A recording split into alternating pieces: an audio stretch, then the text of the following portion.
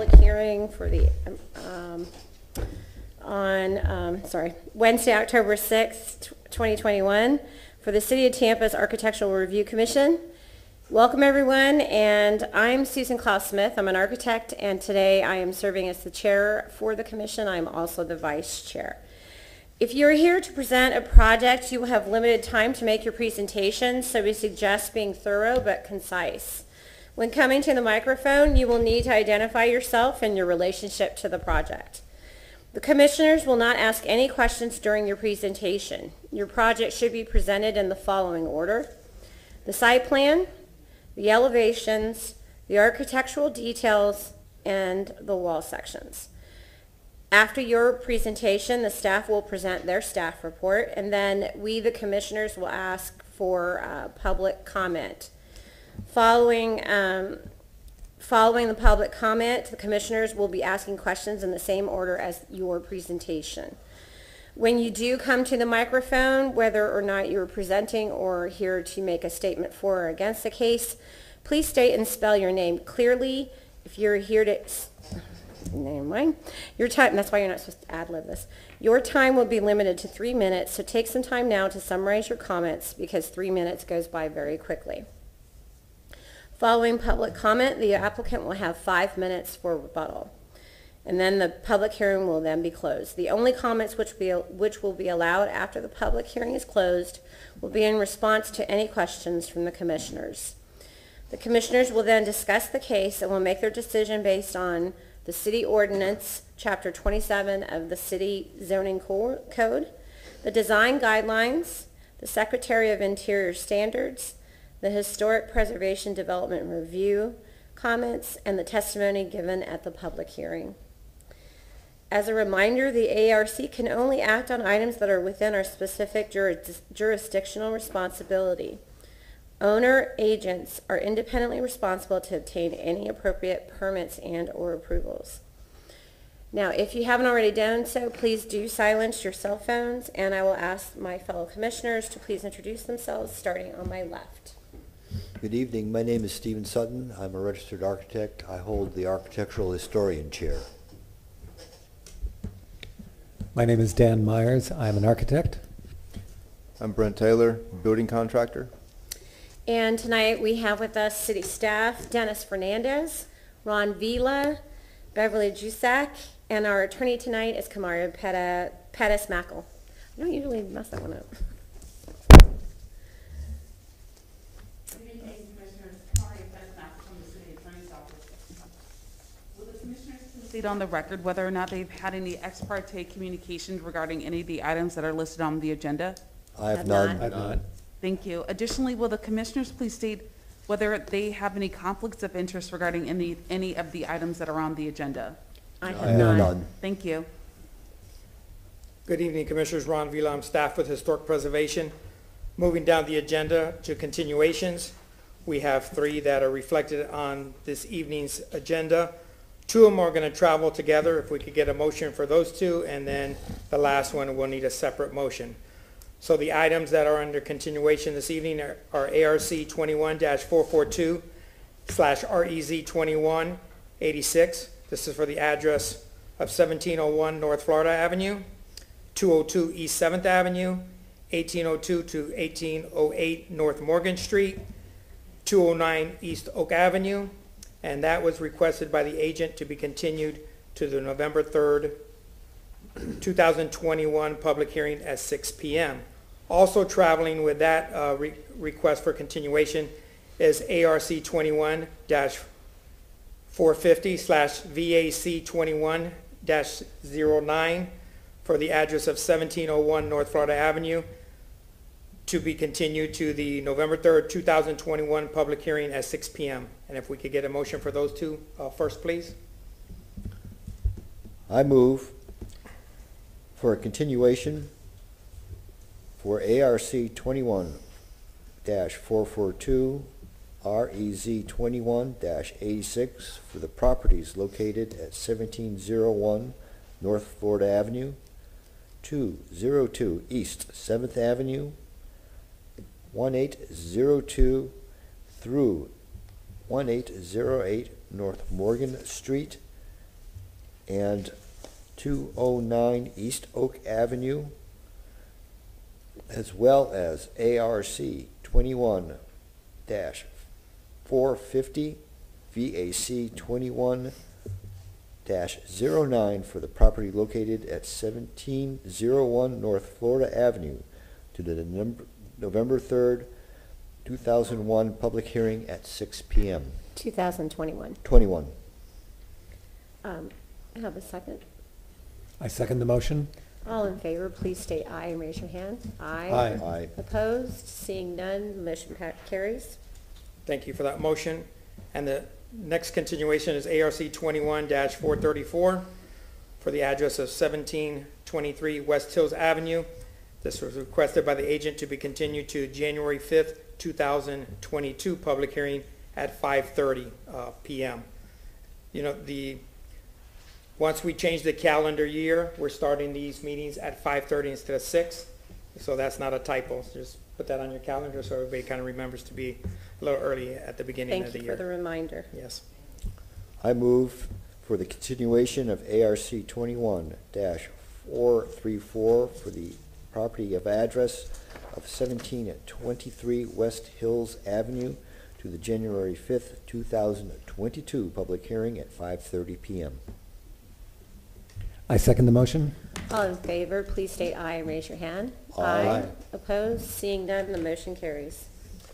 At this time, we're ready for the swear-in. Everybody that wishes to testify, including staff, please stand up and raise your right hand. Ms. Juzak will swear us in. Do you solemnly swear or affirm that the testimony you will be providing this evening is the truth and nothing but the truth?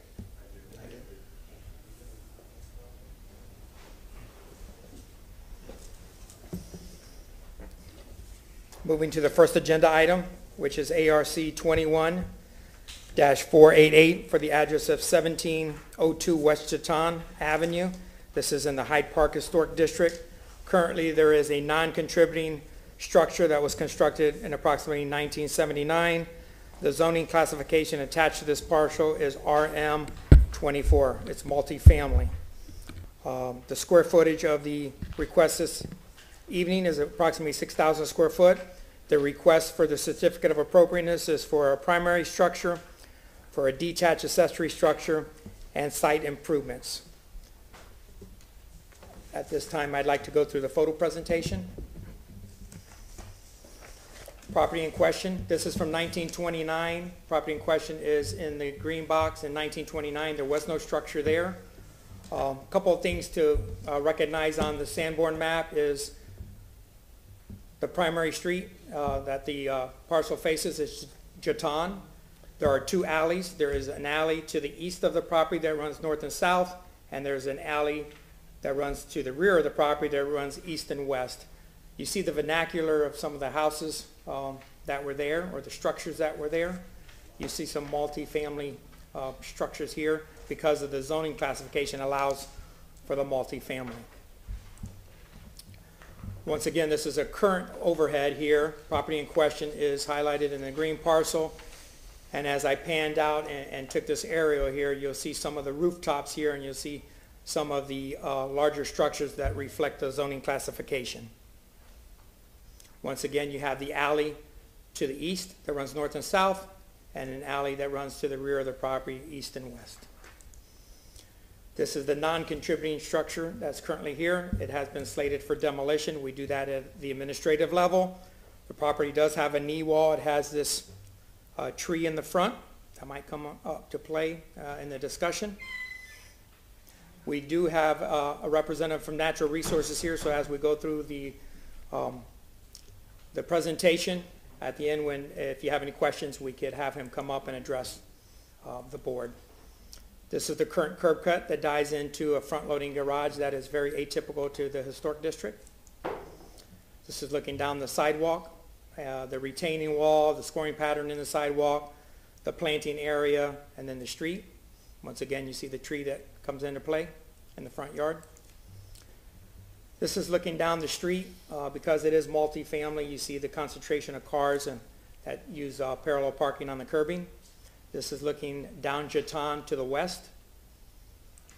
In the other direction, this is looking down Chaton to the east, which intersects with Rome Avenue. This is looking at the structure. It's a single-family house directly across the street to the north.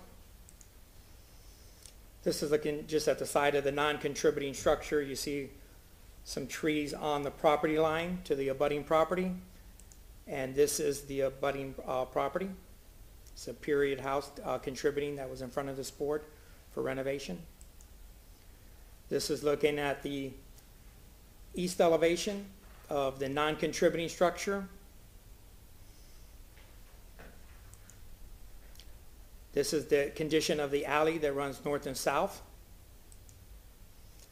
Moving to the backyard, you see a series of trees back there as well. These are live oaks. Just another shot at the backyard. This is from the back of the house, looking at the backyard, and then the property line is indicated by the fence and the alley behind. This is the condition of the alley behind the house that runs east and west. And the last photo I have is the termination of the two alleys. This is the east-west alley, and this is the north-south alley. That concludes the photo presentation. Before we get into the presentation by the agent, I just want to briefly bring to your attention page 61 of the Hyde Park Design Guidelines. It touches upon compatible new construction, and I'd just like to read a couple paragraphs from there. The design that's coming in front of you today is a little atypical of what we usually see, but reading from the guidelines on page 61, it addresses the major development of Hyde Park extended from the late 1800s to the mid-1920s. Just as Hyde Park includes a diverse set of architectural styles reflecting and evolving throughout these 4 decades, architecture as an art continues to evolve. Creative solutions reflecting current architectural design theories and practices are encouraged in the design of new construction in the historic district. These guidelines do not dictate style, but they set up criteria under which the new design can be accurately compared to the setting within the historic district. New construction is encouraged to be unique in design while reflecting the basic scale, materials, qualities found in the early buildings in Hyde Park. Also on your staff report, on page 3, I believe,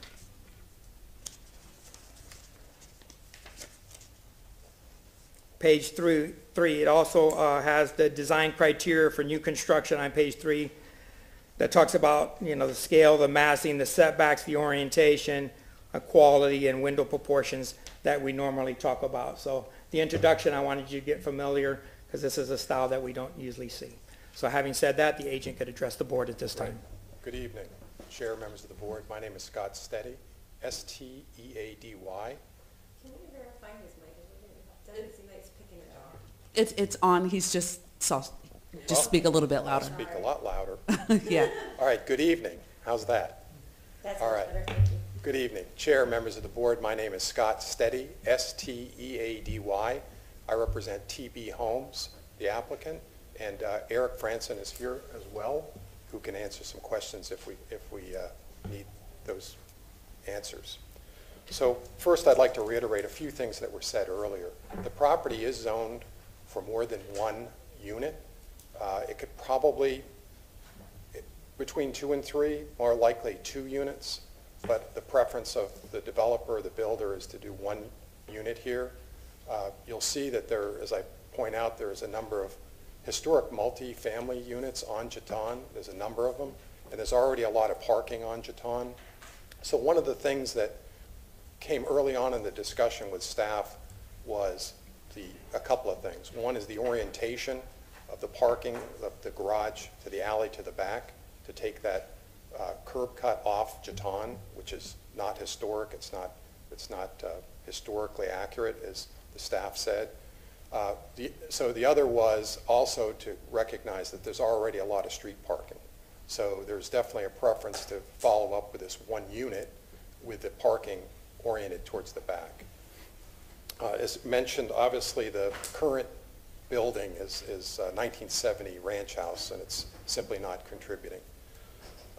So with that, like I said, we worked carefully, or I didn't actually. Eric worked a lot with staff. He brought in a different site plan and really changed a lot of it, including, which I'll go into, the large welcoming porch on the front of the structure, which is consistent with Hyde Park and getting the pedestrians and the kind of social structure on the front yard. So if I could go through a few pictures here. Can you hear me as I speak? All right. Let's see. So I got to. This is the wheel right here to Right. zoom in. Yeah, I agree. I didn't know it was on. Yeah, it's on. Okay. It's a little glare on it. So just briefly, staff pointed out, obviously this is Jeton. There's a large multifamily unit here. Looks like it was 1970s. This is kind of a unique structure here. It looks like an original home here. Can't quite figure it out, but it looked like it just kind of kept growing as an apartment building, kind of haphazardly. And that's what's next door. Right to the next on the side is a parking lot for this particular structure, which I'll show you in a bit. Catty-cornered across is a Mediterranean-style townhouse. And then, as I show you in the pictures, there's a number of multifamily structures, historic, that's on Jeton. So there's a kind of eclectic mix that you would expect in Hyde Park. So a couple of pictures here. What I want to show here is really just the fabric of the street, that block. A couple of things. One is most of the houses, historically, the parking, the garage is off to the alley to the rear. And also, like I said, there's a number of large multifamily structures, including this one. This is a single-family home, but with the parking on the back. This is a duplex with the parking on the back. This is a pretty large multifamily. I think it's a quadplex. I'm pretty sure it is. Here's a typical Hyde Park home with the parking in the back. Another home, parking in the back. This is at the end of Jeton on the block. This, I believe, is also a quadplex, 4 units. And then I mentioned that building that seems to have morphed into a large apartment building. I'm not quite sure how it worked that way, but there's a house out on Rome, and then this comes back towards the property, and this is a better picture. So this is the property here, and this is the end of this apartment building. Again, it looked like it kind of morphed off the original home. And here's the parking lot next to the building. Catty-cornered from it across is that Mediterranean townhouse I mentioned with the parking on Jeton. There's a kind of a parking. And then you saw a similar photo. This is looking down towards the west. It shows this is the abutting property here that's being remodeled, basically, pursuant to prior approval. It shows the streets. And actually, I've driven by here a couple of times, and this is actually not that many cars parked on the street. Normally, they're just packed in there, I think a lot because of the multifamily homes. But those are the pictures. If I go to the site plan.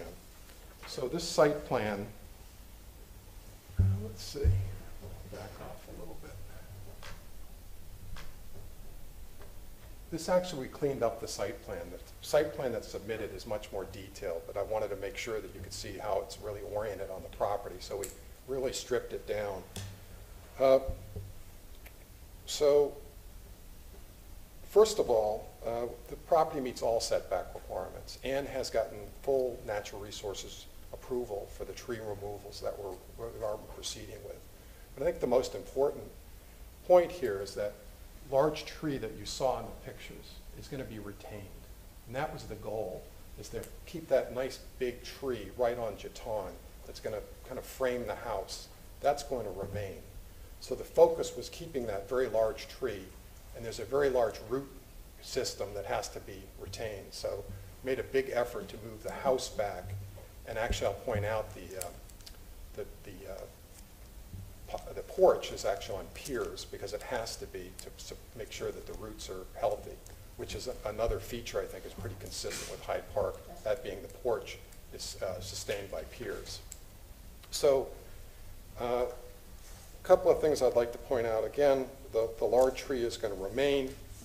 The walkway off of Jeton is going to be a paver, consistent with pavers, consistent with the appearance in the streets. And I think really the feature that really makes the house consistent with the flavor of Hyde Park is the porch. The porch is going to be the width of the home, the entire width of the home, and it's going to be 9 feet deep. It's going to be basically a really functioning porch. Kind of reminds me of the porch we had when I grew up, where the family, we were out in the front porch more than just about anything else in the house. The ceiling is going to be 1x6 pine. The floor would be a 1x4 tongue and groove, again, from a parent standpoint, very traditional. And what I do want to point out, a couple other things. The porch is going to have a metal roof, whereas the roof otherwise is going to be an asphalt roof. But it's important too, and I know in Hyde Park you want to keep the plane, the elevation of the house, the porch, to be very consistent with the neighbors and the rest of the neighborhood. And so, and I'll show when it gets to the wall design that there's going to be 4 steps up in the center up to the porch, which is consistent with the neighbor and other homes. We're going to be about 30 inches plus or minus above grade, which is going to again be consistent with the neighbors and the homes in the neighborhood. And to show that, I've got a picture of the next door neighbor. Now, these stairs are oriented differently in that they're off to the side. Ours will become straight up onto the patio, onto the porch, but there are basically 4 steps, and that's what we have. So again, the height of the floor elevation will be very consistent, as well as the front setback. The neighbor's house from the street to the house is 27.8 feet. Ours is 28.33. So it's very consistent as far as the setback goes. So when we look to the house to the next door, when I say the distance, this is actually to his porch, which is going to be very consistent to ours, but it's very much similar to the house, as well as down the street. So we're going to be very, very consistent with the line on the street. Okay.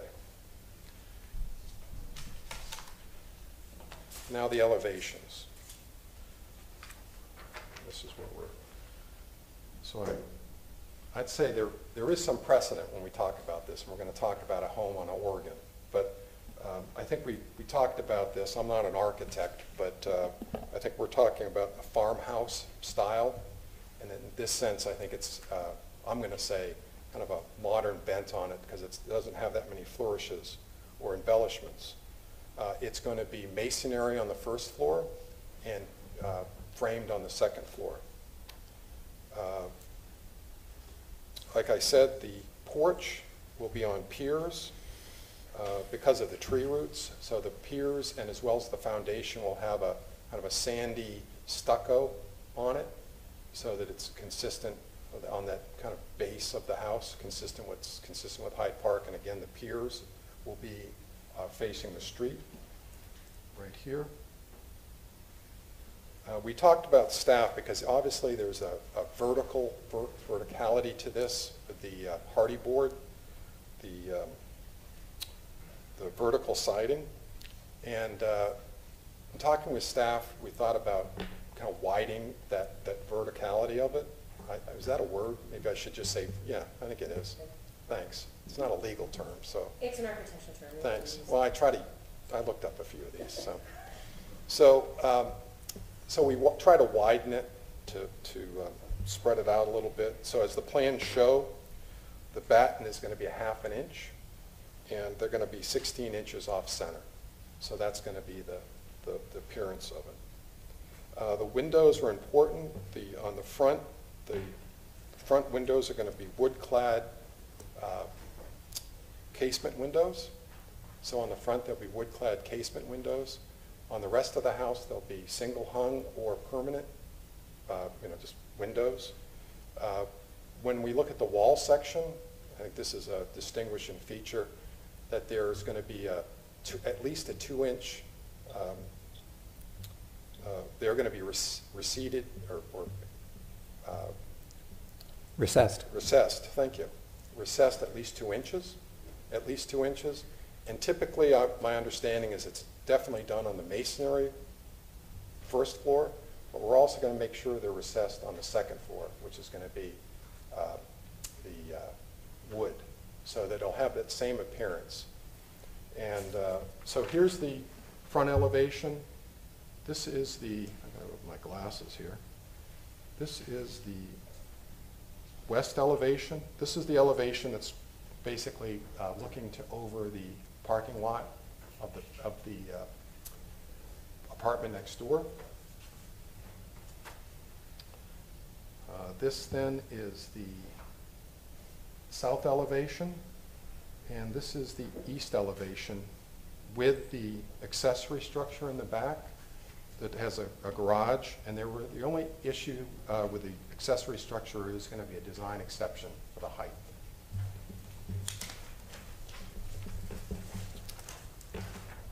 One more elevation. This is the north side of the accessory structure, and here's the south side of the accessory structure. And there is a breezeway connecting the home to the accessory structure. Here's the wall elements. I don't think there's anything particularly. I already talked about the windows. Otherwise, there will be the trim, hardy board trim. We can talk about the details if we need to. This last diagram does show, like I said, the stairs to the front porch, which are basically the 4 steps, which is very consistent with the property next door. So just finishing up some pictures from around Hyde Park that we think have some of the elements of this home, and also some of the vertical siding. So some of the elements. So here's a couple of homes on Bayshore. I know I toured that home. John Sample, I think, built it on a Hyde Park tour once. Here's a property on Boulevard that has kind of the porch, a little bit of the features. Here's 801 South Edison that has those piers that I was talking about in the porch. I think this home has quite a few of the features on Morrison Avenue. It's got half a porch, but it does have that gable end and that kind of farmhouse appearance. And the one that I really want to point out is the one on 908 South Oregon that this board approved, I think, within the last year or so. It's much wider. It's a much bigger home, but it has we have 3 gable ends on the top. There's 4 here. There's an expansive porch with very simple lines. And it shows it better here, but you'll see here that this basically has that vertical hardy board across the whole home. And here's one on the side. So this is on South Oregon.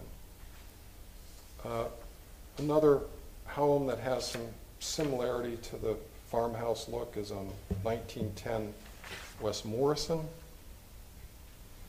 And what's interesting here is it's clearly horizontal here, but it has some vertical siding to the back. And then Kate Jackson, the facility right there on Rome, which this was built, there's a similar siding in the Kate Jackson facility right there in Hyde Park Village. So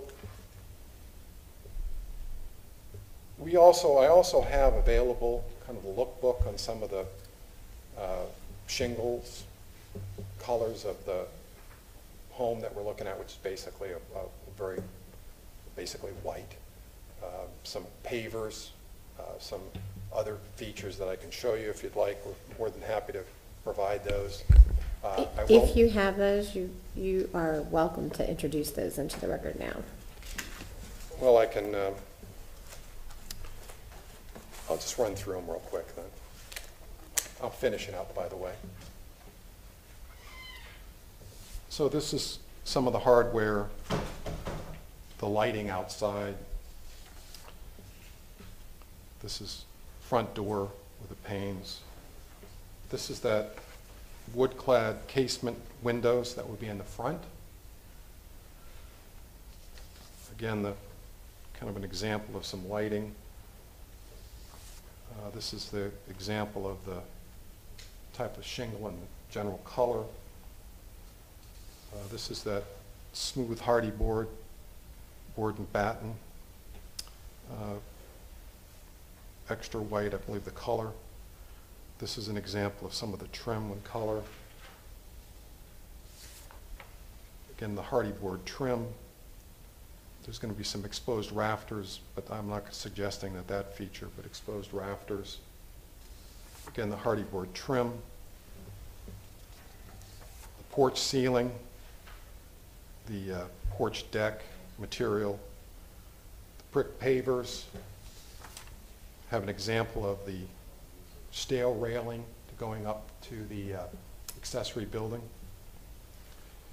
And then the fencing and the suggested color of the house, the front door and the garage door colors.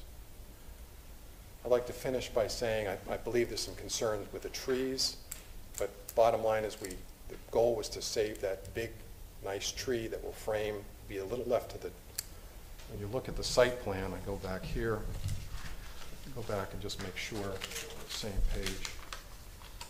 Well, maybe I won't go back to the site plan. Oh, I'll use this. So I think that large tree that's going to be preserved is just going to be to the left of the door, which would be a really nice feature to frame the house. That's going to remain. Otherwise, all the other trees have been permitted to be removed by natural resources. There are some trees on the right side that had to be removed because that's where the utilities are going to come off of Jeton. So with that, we believe that we've complied with the requirements of the Hyde Park criteria and as well as the ordinance, and we're here to answer any questions. Thank you. Staff will present their report. Thank you very much. Ron Vila, staff with Historic Preservation. Before we get into it, in your packets, Commissioners, we have 6 letters that have no objection to the request this evening. And then we have 1 letter that has concerns over the shade trees in the back and side yard. Staff's finding that this application is consistent with the Hyde Park design guidelines. We do have some conditions associated with that consistent determination. When we first met, we had a discussion about the style of the structure. I wanted the applicant to come forward this evening and define the style and then show the stylistic elements that are consistent with the style that he selected to move forward. We did talk about the verticality of the board and batten and to see if he could reduce the linear verticality of that structure with maybe introducing portions of the envelope of the building that would have horizontal siding to break the massing of the verticality. The agent did address elevation from grade, but there was no discussion about the setback. I do believe there's additional information that he has to provide this evening as far as the setback from the front property line to the front steps. I'd like for the agent to go through multiple wall sections and call out all the exterior materials. If he has examples of the windows and doors to provide that later in this presentation. He talked about 2 roof materials being presented. He did show the shingles. I did not see the other roof material that he is proposing. And if he could discuss a little bit more about the foundation and the foundation enclosure. He talked about the piers in the front, but as it wraps around the rest of the house and that transition from the board and batten to the foundation. There's usually some kind of drip cap or some kind of termination as the materials take on a different vocabulary. And then he showed the colors of the garage door, but I did not see an example of the garage doors themselves. That concludes my portion of the public hearing this evening, and I'll be here to answer any questions. Thank you. We now have, we have time for, or we're opening the public comment period. If there's anyone who would like to come forward and speak for or against, please do so. Have you been sworn in? Yes? Okay. You have 3 minutes.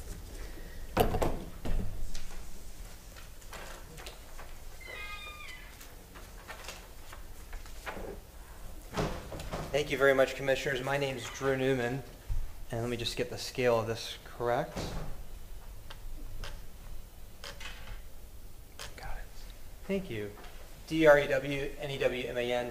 That's my wife, Ariel, and our little toddler, William, and we're the next-door neighbors. And as Ron mentioned, we're working to diligently preserve our house, including going through the ad valorem process to preserve its interior. And we love the historic character of Hyde Park and are grateful to the ARC for protecting it. Due to very limited time, I'm going to move super quickly, but would be happy to answer questions afterwards. In short, my family has 3 concerns. First, the plan to remove 9 out of 10 trees on the lot. Second, the fact that the house is twice the size of the average house on our street. And third, the modern farmhouse design may not fit the neighborhood. The proposed tree plan would remove 9 trees on the lot, 9 out of 10, 1, 2, 3, 4, 5, 6, 7, 8, 9, including this one, which is on our property too. And the tree canopy is an important part of the historic character of Hyde Park. It provides shade and cool air, and is what we see for our front porch and for our backyard as well. And clear cutting the lot also shows the intent to build the largest house on the home. Unfortunately, I don't have time to go through the design guidelines, but you guys are experts. But as you know, they ask you to consider the scale and massing of the house compared to nearby buildings. And page 75 says that the building to lot ratio needs to remain consistent from lot to lot on the block. So I calculated the building to lot ratio. I pulled the data from the property appraiser on the 36 homes on the 17, 1819 blocks of Jeton on our street, and all the data is here for you. And in short, the developer's proposal house is massive. The developer's proposing to build a 4,600 square foot house, which is more than twice the mean house on our street. And it's more than 29% greater than the maximum, 1,000 square feet greater than the maximum house on our street. The building to lot ratio is similarly twice the average on our street, and 30% greater, 29% greater than the maximum building to lot ratio on our street as well. This is not consistent with the guidelines. When I shared this, the developer said he's adhering to the setbacks, although I'll note that the side yard setback, according to our architect, doesn't comply with section 27159 footnote for RM24, the side yard setback. But the city code also says, section 27115, that new construction shall be compatible in scale with adjacent buildings, even if it means you can't build as large as you could build elsewhere in Tampa under the code. Lastly, I just want to very briefly mention that the modern farmhouse motif may not fit the neighborhood, specifically the barn doors with decorative trim. And Madam Chairman, pursuant to ARC Rule 7.3.4, may have 30 seconds to wrap up. Do I have a motion, or is that allowable? I've never been asked that question before. Kamaria Pettis-Mackel from the City Attorney's Office. Madam Chair, there has to be a motion and a second and approval by the board for additional time. I move that the member of the public be granted additional time. No. Can you state have with to specificity specific. what length of time? Oh, what length of time? Yeah, he's asked for 30 seconds. Okay. I move that the member of the public be granted 30 seconds additional in order to terminate his argument. I'll second that. All in favor, please state aye. Aye. Opposed? Motion passes. You have 30 seconds. Thank you. Thank you, Commissioners. I'll be brief. Just to conclude, the developer told me he builds 20 houses a year, and I don't blame him for wanting to clear cut the lot and build the largest house possible so he can do his business. That's his business. I don't begrudge him for it. But maybe he'll own this property for 20 months. My family and I hope to stay in this house for 20 to 30 years and raise our family here. And the developer won't have to live with the consequences of the design. We will. and therefore my family and I ask that you please not approve the design today, but instead ask the developer to reconsider his plans so that they are in line with the standards of the Hyde Park guidelines and the city code for protect our historic neighborhood.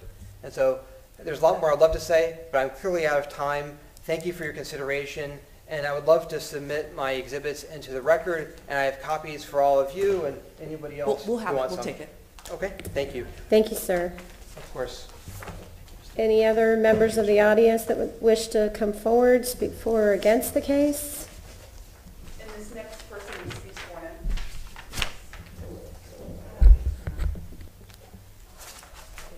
in. You were here when we did the swearing in? No, I was not. Okay.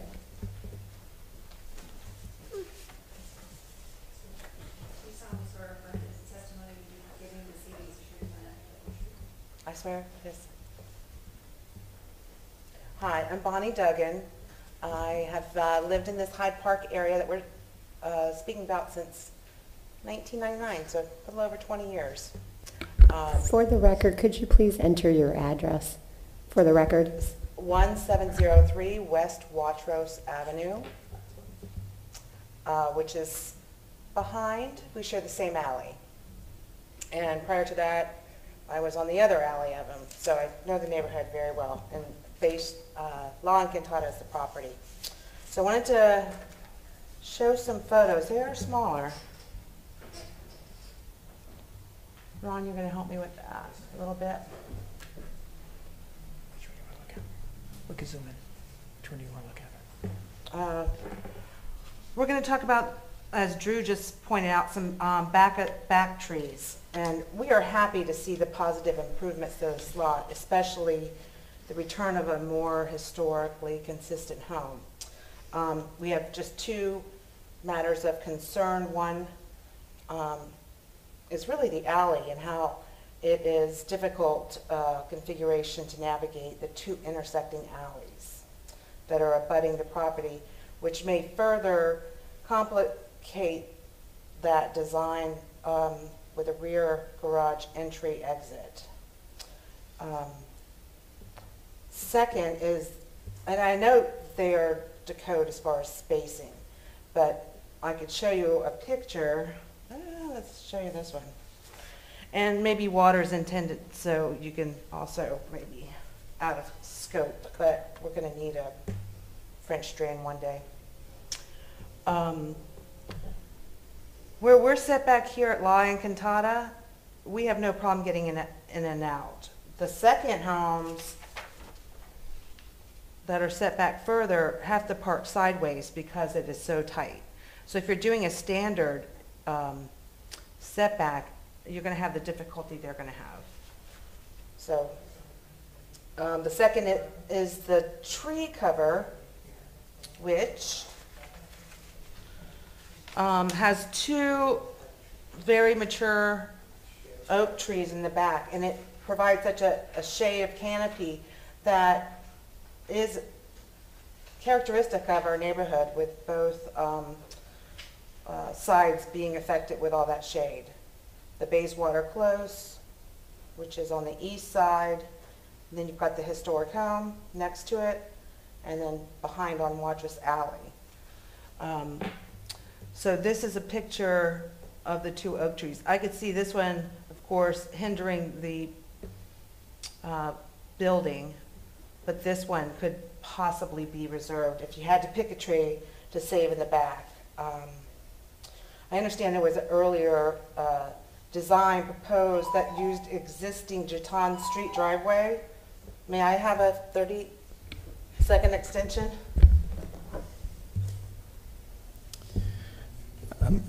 I move that the member of the public be granted a 30-second extension. Please, let's try and adhere to that 30 seconds. Absolutely. I'll second that. Okay. All in favor, please state aye. Aye. Opposed? Motion carries. You have 30 seconds. So understand that there was an original design proposed that used the existing Jeton Street driveway access that would have enabled them to save these trees. It's not clear why the design did not move forward. We'd like to have you consider that the design be modified to preserve the large trees while still allowing the applicants to move forward with their project. Thank you for your consideration. Thank you. Any other persons in the audience that would like to come forward, either for or against? And I would also like to... I'm sorry, ma'am, but we are closed. okay. I'm sorry. Seeing no others coming forward, we'll go ahead and close the public comment. And now is the portion of the hearing where the commissioners ask questions of the applicant.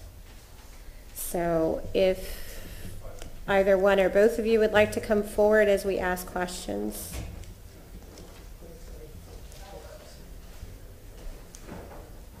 Mr. Stevie, okay. Steady, I'm sorry. Sorry. And I should know that. I speak English, sorry.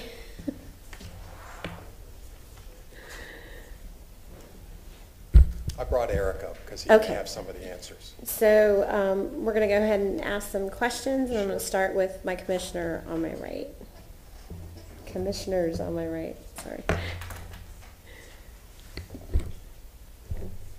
I'll start simply by going through some of the things that Ron was asking that did not get presented originally.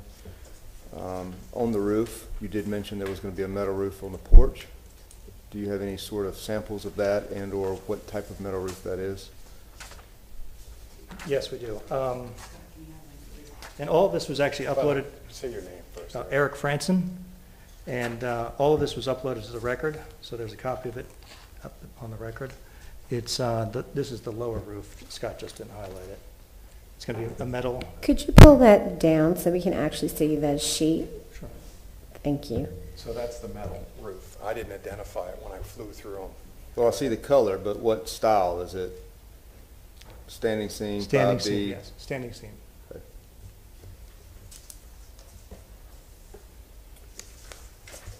Could you go over the setbacks? The setbacks, okay. I gotta be able to see it here. About on the site plan. Look for the site plan. Shorter.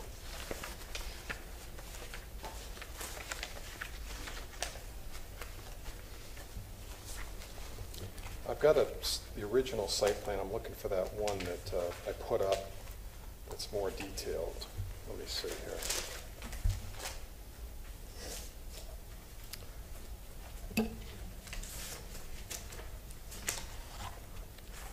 All right. Son of a gun. Where is it? Well, I'll have to go with this one. I'll have to look at a magnifying glass. All right, as I said before, the front to the home is 28.33 feet. So that's the actual setback from the side. What is it to the front porch? The front porch is 1943.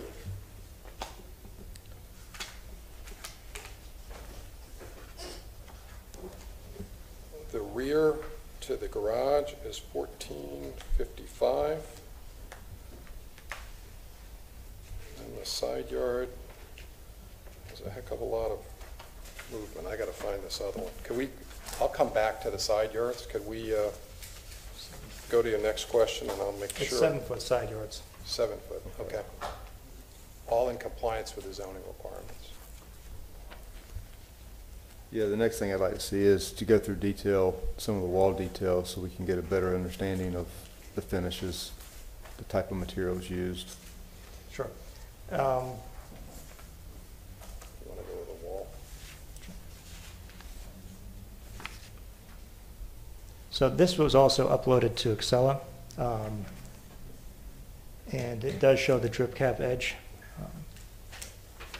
Can you zoom that in, possibly?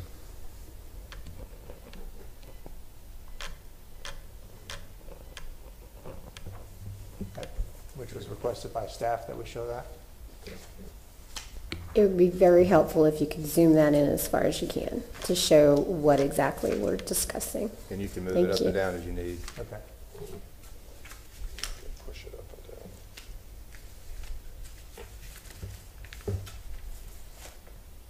and down. There's the drip cap edge at bottom of siding.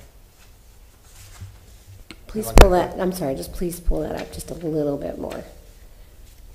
Up the other way. There you go. Okay, great, thanks. This monitor. Oh, sorry. Yeah, okay, that makes it easier. It does not show the nominal size. Do you know what that width is going to be? Could you repeat yourself? I said it doesn't show the nominal size of that drip that you're speaking to, the trim piece there. Right. That's on sheet 3.4. Looks like you got your siding just killing right off into your stem wall. There's actually a drip cap edge. Just trying to find it on here.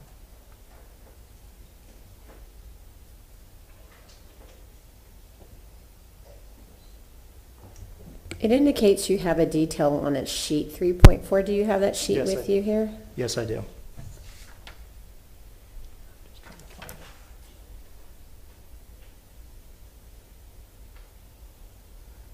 And that is on this sheet. Just trying to find it.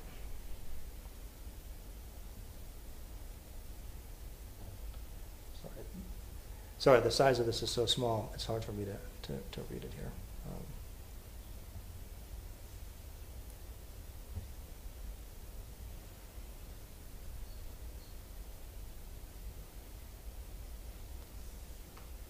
I believe it's, here it is, foundation and grade.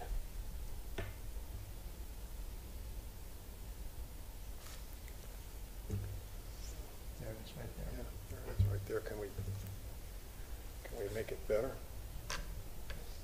So it looks as if what you have is a metal drip cap, but the siding itself will come down and die off right into the stem wall.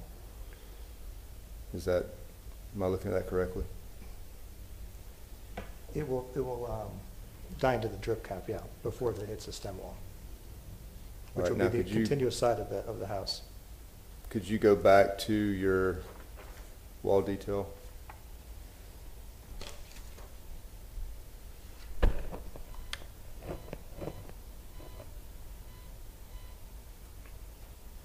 Another thing I noticed is in your presentation, you mentioned that the first floor would be CMU, Correct. and this looks as if it's wood framing. This is for the accessory structure, and I have Okay. the same for the main structure. There we go.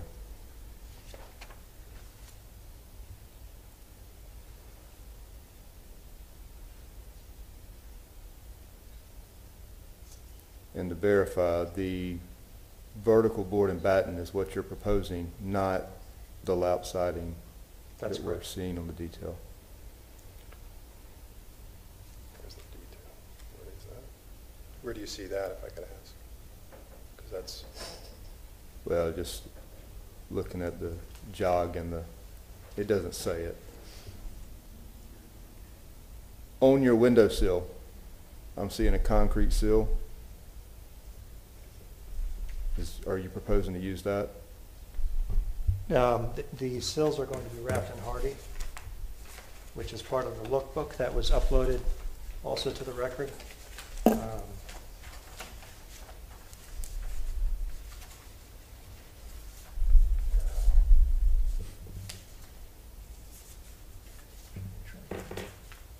which one?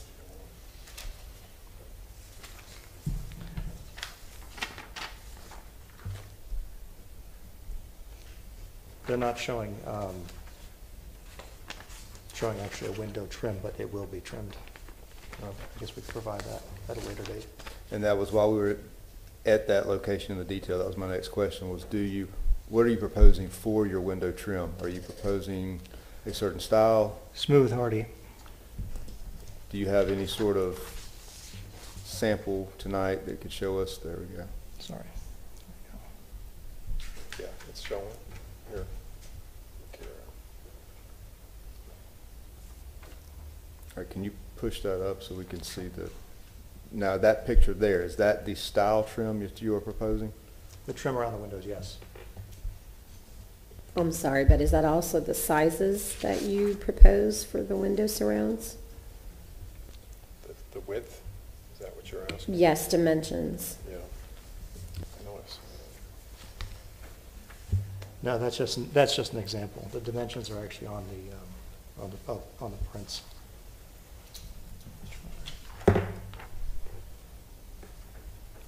Here's another example of the trim.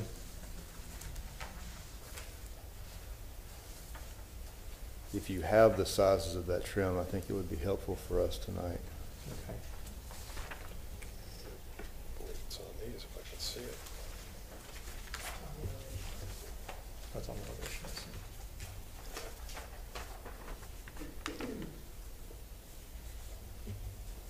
It's 6-inch hardy trim.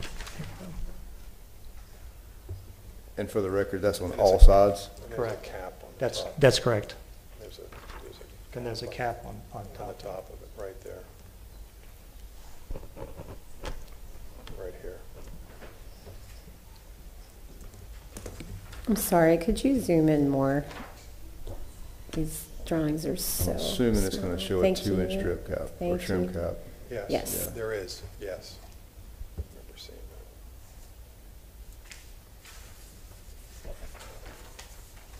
that. Okay.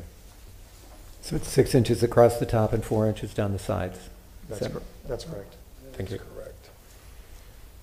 And My concern with that trim package there, with the detail that we're seeing that was presented, is the precast concrete seal.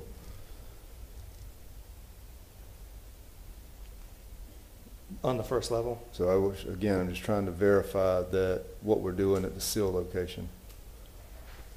Yeah, that will be wrapped with hardy. All right. So we can go back to that detail and just work our way back up to the fascia and the soffit. On this, If you were to go back to the wall detail.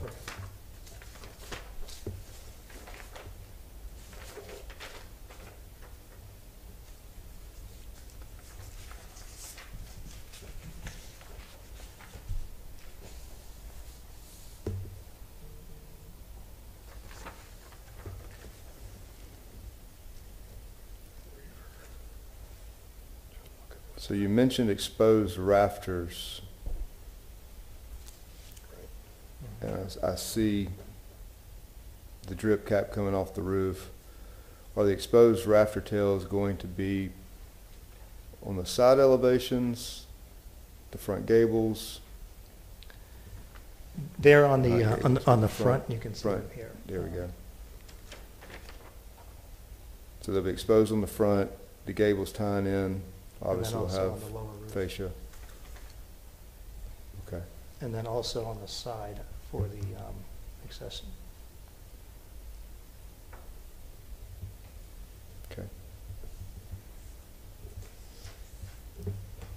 Do we need any more clarification on the wall detail? Yeah, on the wall detail, it's fine, unless you have.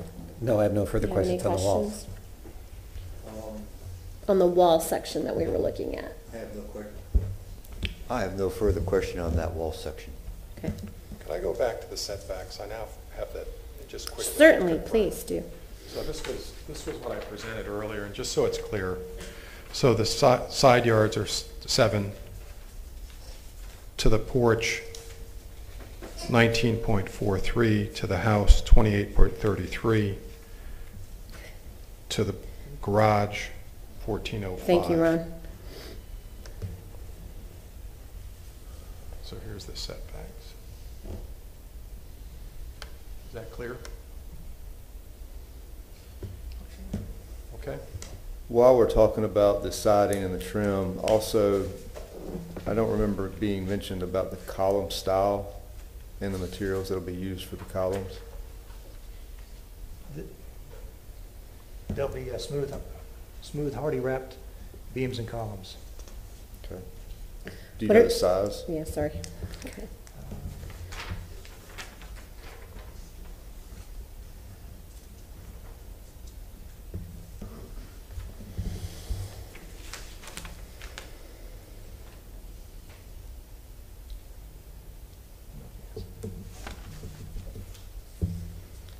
Not sure what the size is that you guys called out here. I'm sure they're.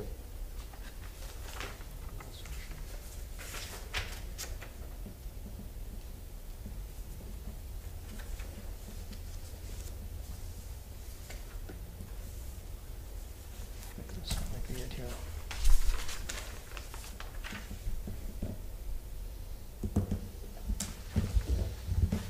Oh, I'm sorry, here it is.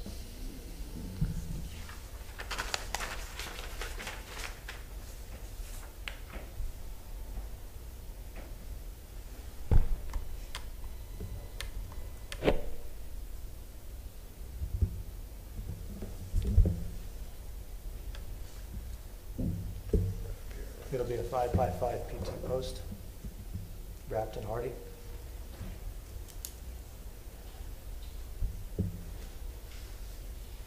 And how will it be trimmed out? What'll the base and the top of the post? Sure.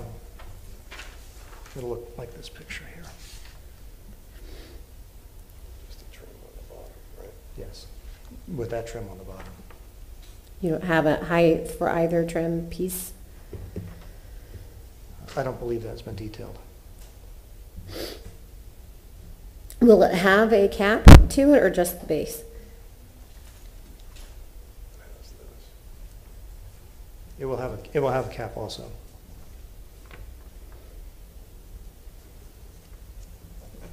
Okay, well, now let's go to the front windows.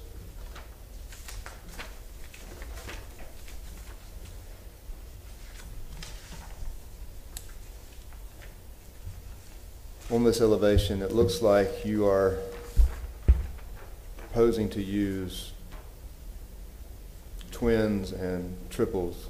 Sorry. Basically, bulk mold, factory mold together.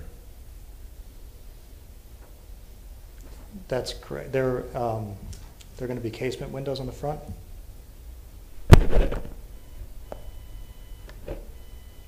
So has there been any thought process to adding some trim in between each window so that it would look more historically correct?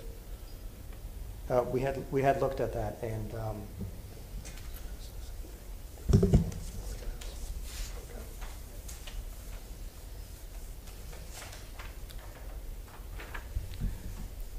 this same house on Oregon has that same window design without any malls. And this house is within the district? That's correct. I think it was about a year ago that it was approved by the board. Ron, am I right about that? About a year. Would you be open to adding some trim in between those windows? We had actually discussed that with staff, and our architect had advised that we not do that. Okay.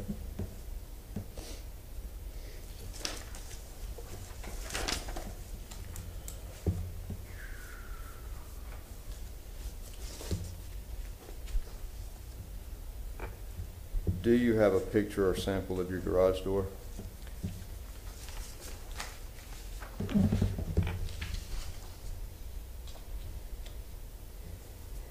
And this also has been, we put together a lookbook with all these colored items, and it's all uploaded to the record.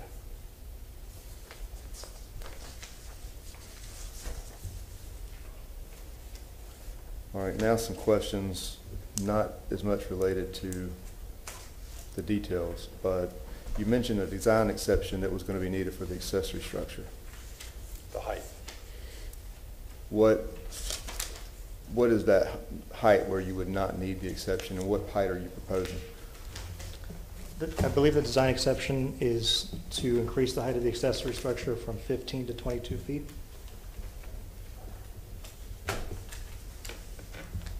Kamaria Pettis-Mackel from the City Attorney's Office. If the board chooses to approve a certificate of appropriateness regarding this project, that can certainly be a condition of any approval regarding the finalization of the design exception for the accessory structure.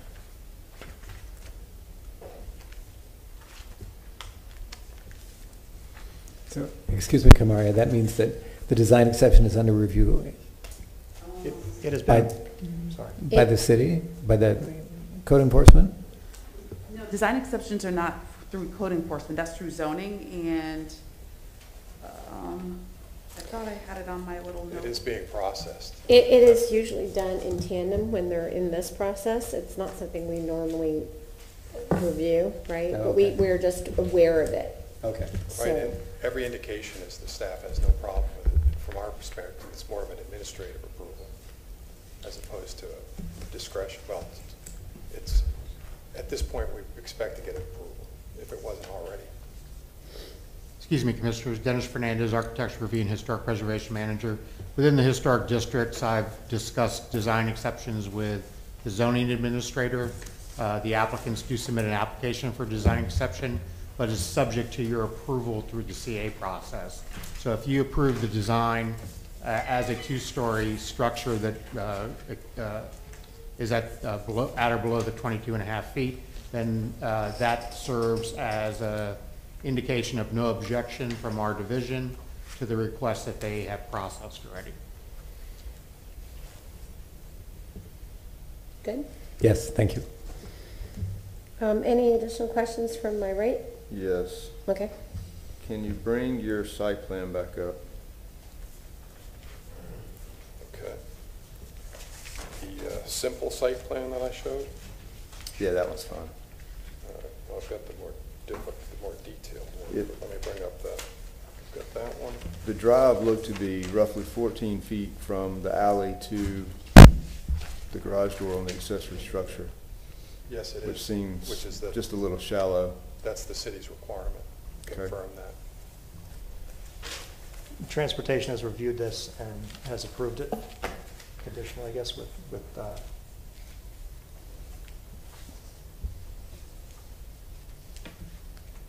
So with that said, staff, I have another question regarding the setbacks for this particular zoning. What are the rear and front setbacks? The rear setback from the property line to the primary structure is 20. To the accessory structure, it could be as little as 3.5, because the vehicular access is off the alley. When transportation reviews this, they want 24-foot backup. So you could use the alley to maneuver. The alley's a 10-foot alley, plus the 14-foot that is in private property gives them the 24 that meets transportation standards. Those setbacks are consistent with the RM24 classification for their zoning? Correct. Everything but the front yard. In the front yard, because of the tree that he spoke about, Yes. and then the averaging down the block. But the side yards and the rear yards are consistent with the zoning classification and transportation's review. Thank you. we're not requesting any variances for setbacks. And did I hear we had someone here representing Natural City of Tampa resources. regarding the trees? Yes. Do you have a question for him? Yes. Would you mind? And you were sworn in, correct, when you came? Okay. If you could please just, for the record, your name and your department. Thank you. Hello, I'm Stephen Eister, Natural Resources Inspector. Could you bring us up to speed as far as where this particular property is in the process, permitting, what has been approved, what has not been approved regarding the trees in question? So the tree removal will run with the approval here and then with the approval of the building plans. So this is first, and they apply for the building plans where additional tree protection for the front tree, the grand tree, will be set up, including off-site trees. There's a 31-inch tree on the neighboring property to the right. So additional protections will be put in place there. And then the trees can be removed, and then mitigation will also be assessed. They did get an arborist to already come out and assess the trees. They provided that write-up. Most of the trees are C8 or C9 quality, which means they're just below the average retention quality we look for. We look for C7 and better for most projects. So that's kind of where they are now. Okay. Before you leave, I'd like to ask, there's actually a site plan that shows the locations of all the trees that are being taken down? Correct. If you could please zoom into that. Thank you. And you'll notice that we actually notched the building here for this tree here. I'm sorry. I'm sorry. I didn't point here. I'm sorry. Point in the wrong place, sorry. We notched our Something building. small I can't read. Yeah, this is better here. Thank you, Dennis. So, I'm sorry, can you point out all the trees? Because I think I know where they are, Sure. but could you please point out for those of us up here exactly which trees are being removed There's and where the neighbor's tree is located? neighbor's tree is here, Okay, and we put a protective radius around it and notched and also notched our structure in to accommodate it. There is a tree here. And there is a tree also in the front that's being removed. And then there's a couple on the side where you'll see we're bringing our utilities in because of the tree on because of 34-inch live oak in the front. There's nowhere to bring utilities into the property because the utilities come from Chetan, and we're bringing the utilities here along the side, and these trees here are going to come out. On that side where you're mentioning bringing the utilities in, there was a reference made earlier that that may in fact be a shared tree. I have the approved site plan for the neighbor's lot, and this was actually approved by the city of Tampa for his project. You'll see the stamp actually. So it was approved by Benjamin Daniels in May of this year, and these are the trees in question. And his site plan that he submitted to the city actually shows them on my lot. So. where are the current utilities coming in for this property? I think that there's a, I don't know to be honest, but there is there's an existing water meter location right here in the front. Yeah. And that's going to be relocated. You'll see we're relocating it out of the protective radius of the tree, which is one of the things that when we get together with our arborist in the beginning of any project that we review with him to make sure that we're trying to save any trees that we can on the property.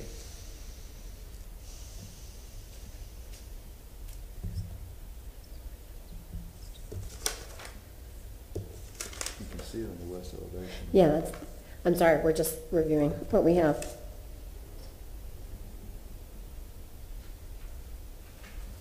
Okay. Can you point out where the fencing and any outdoor equipment will be placed? It's one thing you didn't go over in the site review.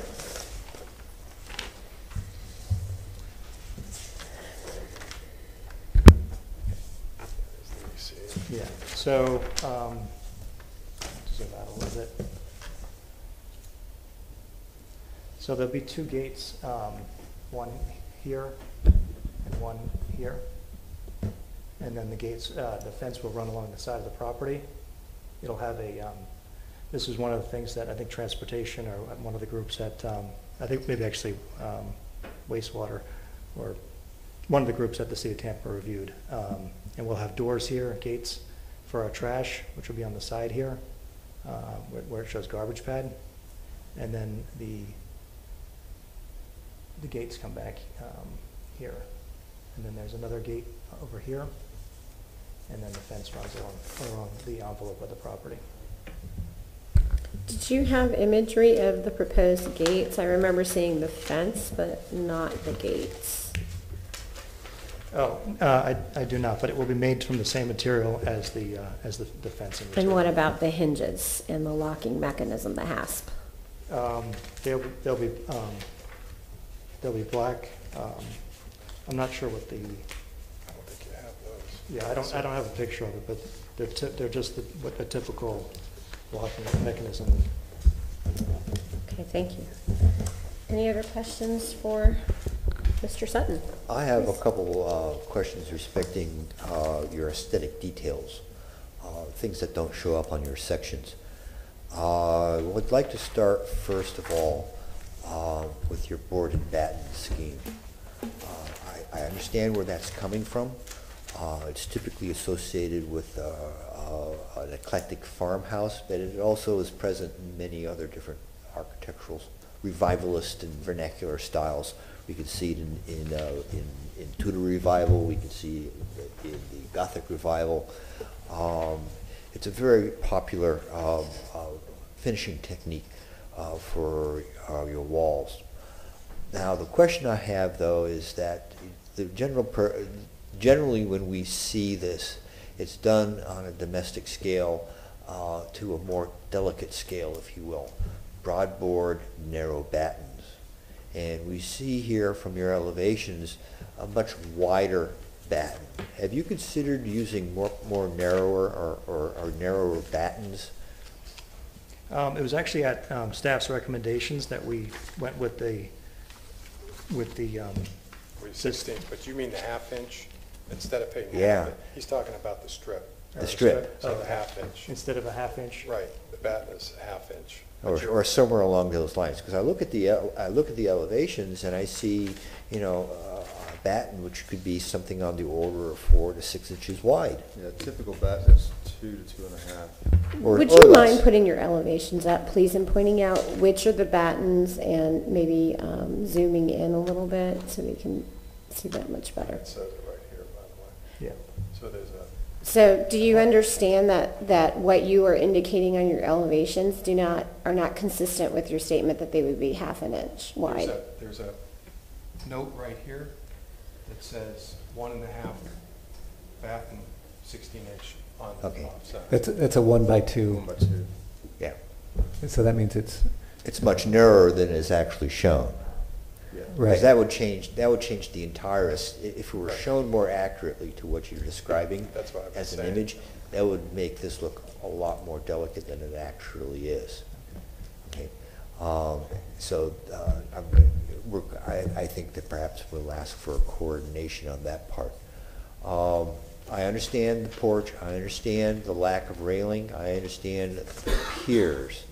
The piers, though, for your porch, what material will they be represented? Are they going to be concrete? Are they going to be painted? Are they going to be stucco? Are they going to be brick? I mentioned it, on the plan I'm familiar with, it says sand stucco. Sand stucco. Right. And that would be the same finish for your stem wall Yes. around the rest of the Yes. building? Okay. Yes. And that'll be a painted feature. Yes. I would like to talk about one last item, and it seems to me to be a little bit, to me, of a sore thumb with your aesthetic. The garage doors. You have presented to us the concept of garage doors that are very barn-like in their nature. And I don't really have an objection to that, but I'm wondering if a different style of door could be considered as a better fit for its companion dwelling. As an example, your main entrance doors, front and back, are done in panel work. Or, if you will, with respect to your siding choice, a door that has a more verticality to its individual panels. Because I'm looking at these doors, they're not small, but they give to us a geometry which is kind of foreign to what you've already developed for the rest of the dwelling. Have you given any thought as to how that fits? Because I know where it came from. It came from the farmhouse concept. Okay? But this farmhouse is in the middle of Hyde Park in the middle of Tampa. And I'm wondering if I might need a little bit more massaging in that respect. Yes. We would be open to that. In other words, And it's hard to see, actually, because of all the colors on this, but Uh-huh. like I said, ours would be paint, and also the hardware. But But we would be open to You'd changing the garage door. be open to a different coordination with that. That's correct, yes. Very good. I have no further question. Can I see the south elevation of the primary structure, please, which would be the rear? Okay, here we go again.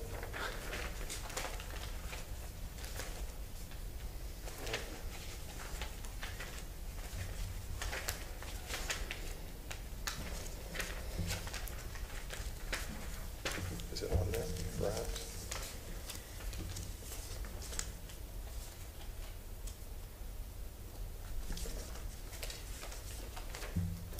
I have a better system. I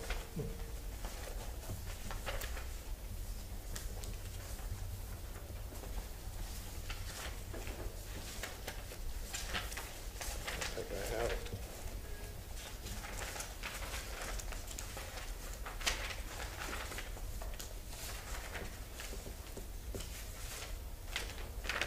This is just the garage, but we have it. This is the Just a matter of finding it.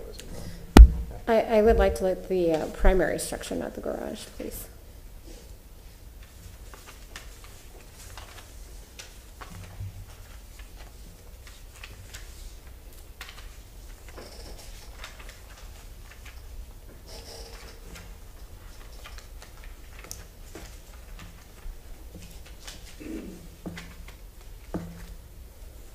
You're going to take it. Here it is. Oh, Here we go. Sorry. Architects are very good at keeping things organized, by the way.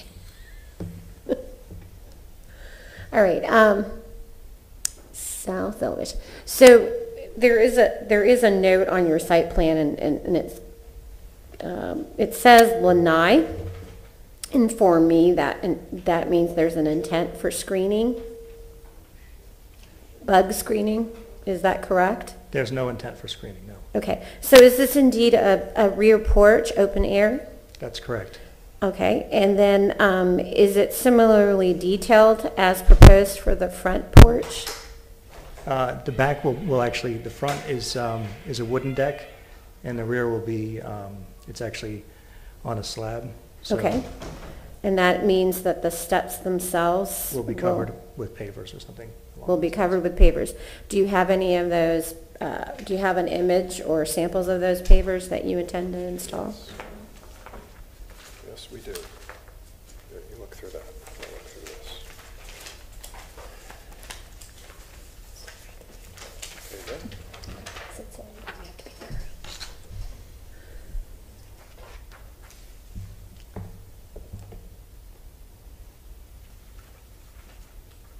So you intend to install the brick pavers that you have on the sheet, on the steps?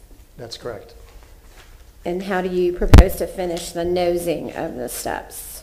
I believe that this manufacturer makes nosing. Okay. Can we go back to the elevation? I'm sorry. Back to the elevation.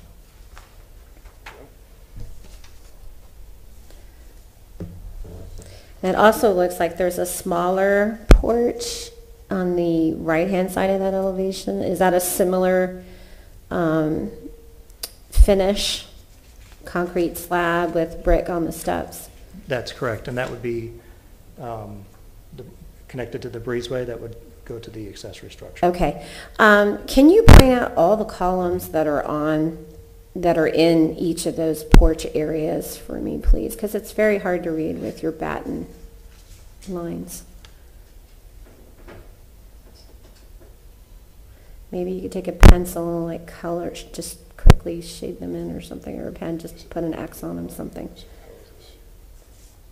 I think it's where it says 6-inch hardy trim. No, those are the door surrounds. Those are your surrounds. I'm sorry. I think it's actually here.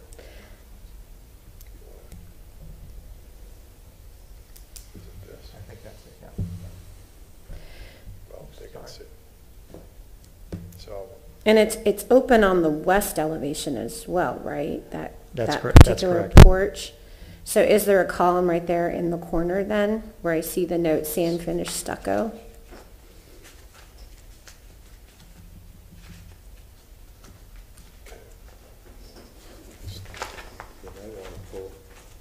They might want to pull up that floor plan as well. Yeah.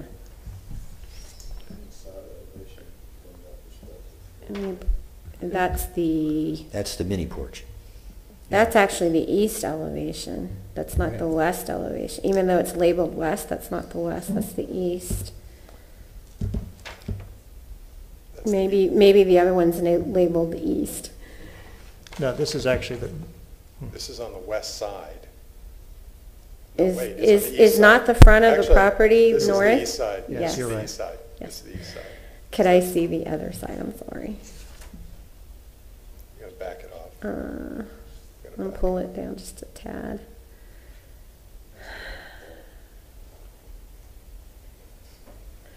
There's some odd things going on in the elevation, so it's very, very hard to read this. Do you know where the columns are? Maybe pull the plan up. That's a good idea. Do you have a plan of at least the floor of the first floor?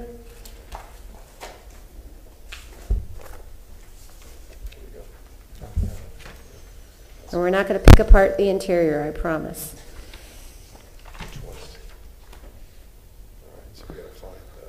Can we get it oriented the same way so that it rotated so that the south is south? Just turn it left once. like that. Thank you. We're sticklers for that, sorry. Okay. So zoom in just a tad bit more. I'm sorry, I'm like breathing on my microphone. So that was the column that I had pointed out. So Just it so it's hard to see. looks like you have one column in the corner and then one 2'4" or something 7 foot. over. Okay, it's hard to read that. 7 feet over, and then that's it, and then it's open for like 16 feet, and then at the Which pretty much centers the French doors. more or less, and then at the mini porch that goes to the garage, there's just the one column in the corner. Okay. Does she see that? Can we turn to the garage now, please, the accessory structure, I'm sorry, and look at its, oh, I'm sorry, can you go back to the west elevation? There's one more question on the west, or on the west, which is the true west, not the mislabeled. And if you could pull it out so I could see the whole, no, the other one, sorry. I got it. We're going to make architects out of you guys tonight.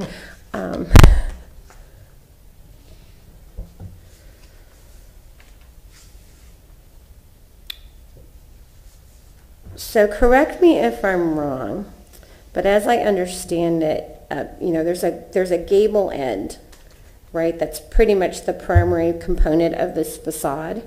But you've got a shed type element that's coming off the rear to capture your kitchen and your porches and whatever that second story space is facing the accessory structure. Is there some relief between the gable end component and that shed-like structure? And that means, are they in plane with one another, or do they allow some? So you're talking about this gable end right here? Yeah, so are This yeah. right here? Do the walls live together in the same line, or is there some relief between them? I think it's offset because of the neighbor's tree. Yeah. Oh, that's correct. Yes. You did mention that before. Can I see the plan again? I'm sorry. Do you know what that offset is? From the line of the lanai wall to the wall of the primary facade. On the floor plan. Okay. Yeah, let's look at the floor plan again. Thank you. Sorry. Oh yeah, can we just zoom in a little bit to that? Oh yeah, so that's about what, 1.5 feet or so? It looks like it. Okay. Back to the accessory structure elevations, please. Thank you. Here's one. Here's the.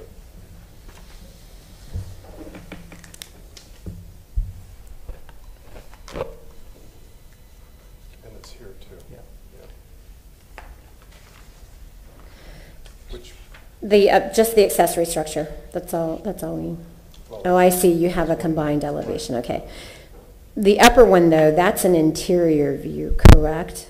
So it's facing the rear yard? That's correct. Yes, that's correct. The upper one faces the rear. And where does the fence line end on that one? Does it come right up to the rear in this regard, on the upper elevation?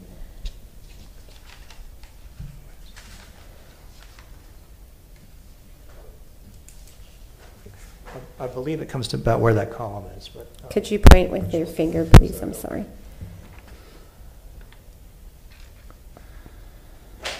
It would terminate right here.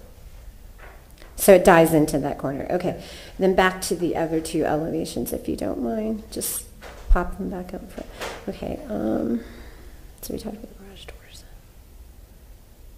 The north elevation. So the north elevation is facing the house. That's the covered walkway.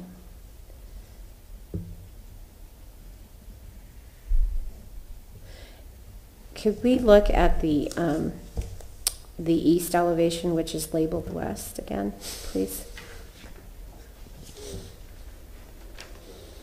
There we go. Perfect. Aha. So I missed that. Okay, so you step the gable end down there to receive the walkway covering. And what is in that space there? Is that, you're not parking, obviously, a vehicle in that lower gabled condition, correct? In the accessory structure? Here? In the structure itself, you have, right, where that shorter gable element is. What is in the space inside? Inside of here? No, in the lower part. Oh, Yep. the lower part. I believe that has to do with the maximum, I think you're only, I don't remember what the number is, but I think it's 600 square feet. You're allowed for an accessory structure? 750, Yep. sorry. So that's how you were trying to get there. But within that, what I'm trying to get to is what's behind that wall on the lower elevation. The garage. So you actually, in fact, are parking a car right there. Yes. Was there any consideration for that elevation having any type of opening? I understand the premise of security and the need for being cautious about that.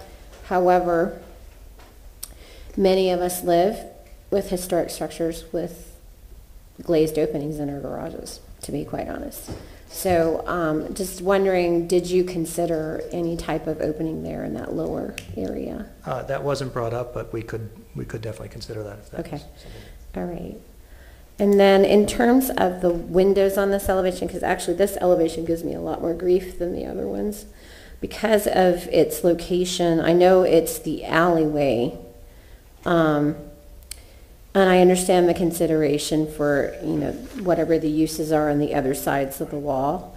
But there's some oddities to it in terms of, for me at the first floor most specifically, you have these two openings, and one of them might be recessed in that smaller porch area, but they have a consistent seal height, and then everything else does something different.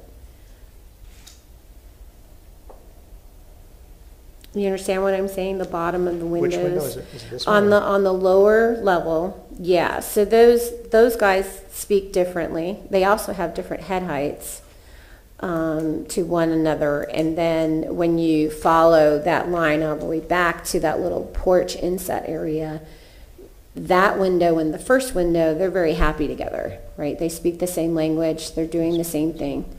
But the other guys are doing different things. Is there definitely a reason for being, or can that be reconsidered in terms of how they're arranged to one another and along that elevation as well? This here is a butler's pantry. Okay. And I think there's cabinets. That's why it's the sill is at that height. Okay. And then here is a kitchen. Okay. All right. Well, I think I've taken enough time. Any other questions from my fellow commissioners or concerns? Questions, I mean, not concerns. We've talked about those. Ron, at the very end a while ago, there was something submitted into the record. Was that the last lady that spoke? The last lady had additional information that was submitted into the record of supporting her request. There was like 6 or 7 different signatures on that. Thank you. Meaning 6 or 7 additional property owners?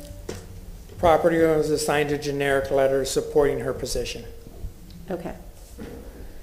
Beverly, why don't you go ahead and pass that around while they're in their question phase? Any other questions? We also had 6 letters of no objection to our plan as well. We did get that. Thank Yeah. you very much. It is in our packet. And I've lost my card. Sorry. I need my cheat sheet. So I believe we're all finished asking our questions. So you have 5 minutes for rebuttal. You can enter anything new that you think would help, answer any outstanding questions or just summarize what you've stated already. I think I just need to hit 2 issues because 2 issues came up, and those are the trees. Right, we followed the process, the natural resource. People like their trees, but the fact is we're maintaining the grand tree in the front. We reoriented the house to accommodate that. The other trees are allowed to come out, whether it's this project or another project. The other issue, well, maybe 2 other issues. The other issue is this size of the house. I showed you pictures. I don't have the calculations, but Hyde Park on Jeton, there's very large pre-existing multifamily. So I can't believe those are part of the equation that was calculated, maybe for the houses. But this street is typical Hyde Park where there's multifamily, there's single family. And the pictures that I showed you, I believe, support the bulk, the size of this home consistent with the street pattern and the houses and the multifamily that's on the street. So the trees, frankly, I don't believe necessarily, and I know you're concerned, really a jurisdiction of this board. The house, the size of the house, keep in mind, it can be multifamily. It can be 2 units. It's zoned for that. We're totally complying with the setbacks and the bulk of the building, which is very consistent. If anything, it's smaller than a number of the buildings that I showed you. And then finally, I understand the concern about utilizing the alley. Again, we have a right to use that alley. The alley is actually consistent with the historic nature of Hyde Park in this particular street specifically. It should go back into the alley. That's where the traffic should go. That's where and there's a 14-foot drive, which is consistent with the city's requirements. The city staff, the transportation has no objection to that. And I think, and you know this, the bottom line is the history of certainly Hyde Park is a pedestrian history. And then I'd like to read part of the requirements in the Hyde Park design of compatible new construction. Because Hyde Park is a pedestrian-oriented neighborhood, new projects should relate to the human experience and scale, providing unobstructed pedestrian access and shelter and/or shade along the streets. And the fact is, Hyde Park pedestrians were king before the cars came. We all know what happened with the cars. Everyone's trying to go back to that. This orientation of this house, preserving that large tree in the front, putting the garage in the back, that's how it's supposed to be. And that's how they designed this, working with your staff. So I appreciate the fact that this design is different. There is some precedent, like I said, to the design, especially the Oregon House.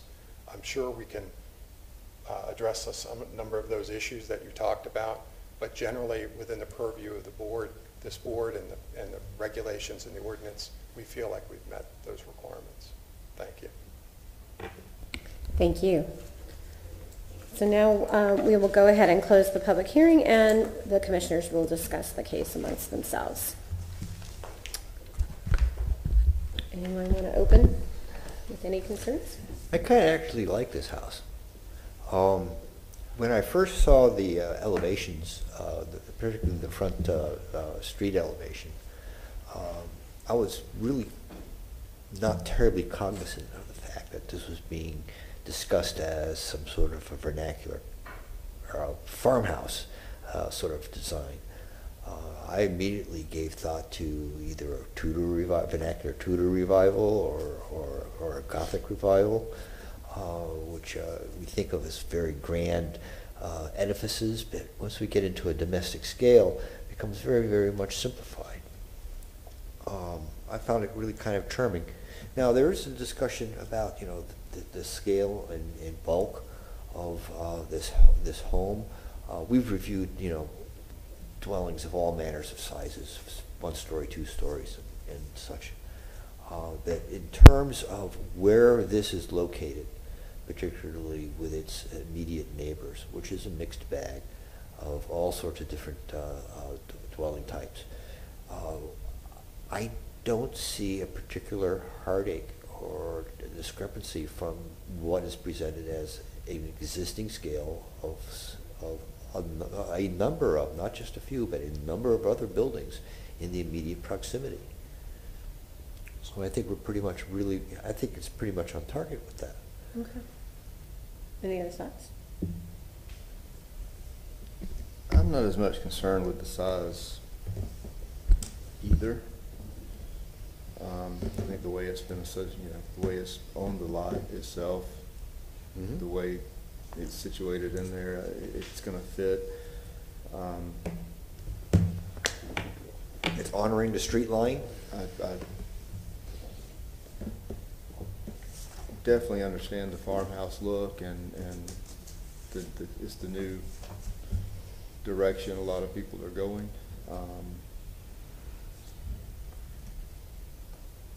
Done correctly, I think it can probably fit within the constraints of Hyde Park. Done incorrectly, it's going to stick out like a sore thumb. And really, I feel like there were a lot of aspects, which we asked a lot of questions, but particularly the exterior finishes that still need some work. I agree. There's a lot of detailing that needs to be massaged. The nature of what is surrounding the doors and the windows in terms and the corners of the building. It's the front its porch scale roof, and its standing seam consistency. versus 5B crimp, which to me a 5B crimp probably goes better with a farmhouse look. And it's more consistent historically. I mean, if And we're it's more talking about consistent. historic precedents, those are the things that stand out. The windows, I personally am a fan of separating the windows, especially in these districts. But with a farmhouse look, you can go either or. So You can even either or. even in a farmhouse, if we were to look at a historic farmhouse, they'd still have them because And they would, because they were because single. most of them were Built on site. hung, not casement windows. And even in a casement window, my casement windows from 1938 have the double, you know, they have the trim piece between them. So because, you know, our mechanisms still have to go somewhere. So, you know, I think my struggle always is this truly historic or just trying to fit in a particular way, but not getting the whole, we're not going to get the whole kit and caboodle, right? And there's a very fine line in preservation. Do you completely copy a style, or do you give homage to it in particular ways and allow for maybe not everything being as buttoned up as you might expect for a property that is contributing and they're working within that context? Well, and Because that's typically why- there would be a mullion between those pair of windows as an example. Absolutely. Okay. But it would still not be as major as one that would be using for lifting mechanisms in a single or double hung window. But you would still have a minor separation and a manner of batten or covering or a mullion element separating the two. And it's probably there in part of the plan, if you want to think about it. What you think about, you're going to get 2 windows, you're going to put them together, you just can't gang them. You're going to have an element. Well, these windows are going to be, and that was one of the reasons, one of the questions I asked. These windows are going to be ordered as a twin unit or a triple unit. And so the mull itself will be very, very minimal, Yeah. if any. And the follow-up comments that y'all just made really are in line with exactly what I was saying, was the design itself is a nice design. But the lack of components that would normally be in line with what we would see in Hyde Park and some of our other historic districts are lacking. The detailing. The Yeah. detailing is lacking. Because even if we do have some variety of scale in terms of the different types of residential properties that surround this particular lot, if you were to look at the historic components, you would understand there's a sense of detailing and an understanding of how things go together just by looking at their facades, right? And I think that's probably the most lacking here. The other thing, too, that doesn't help is looking at drawings that are not consistent with things that we're being told are going to be in the project. And I just want to say this, we come across this a lot. When you're submitting drawings, human beings are visual. We learn 90% of what we know through visual graphic means. And for those of us who are in this business, we are trained in that, even contractors. So if it doesn't match what we're hearing, we're going to ask those questions. He knows what I mean. And it would help so much more with the clarity of the discussion, and we wouldn't have to spend so much time drawing it out of you if the drawings match what you stated you're going to be presenting, right? So for me, I feel like there is a little bit more clarity that needs to go into the documents to be comfortable with what's going forward. What concerns me is on a recommendation, a potential recommendation, there's going to be literally a laundry list at this point of things we've got to put in there, or we've got to put it on staff's back to potentially do this. There's just a lot of inconsistencies. The window sill, the detail showing a concrete sill versus we're going to wrap it. You know, again, once it leaves here and it's approved, it's gone. Right. The ship has sailed at that point. And I think I see an opportunity here for a really nice project. I agree. It's moving in the right direction, I just feel like that we may be just lacking and a little premature. That's just me.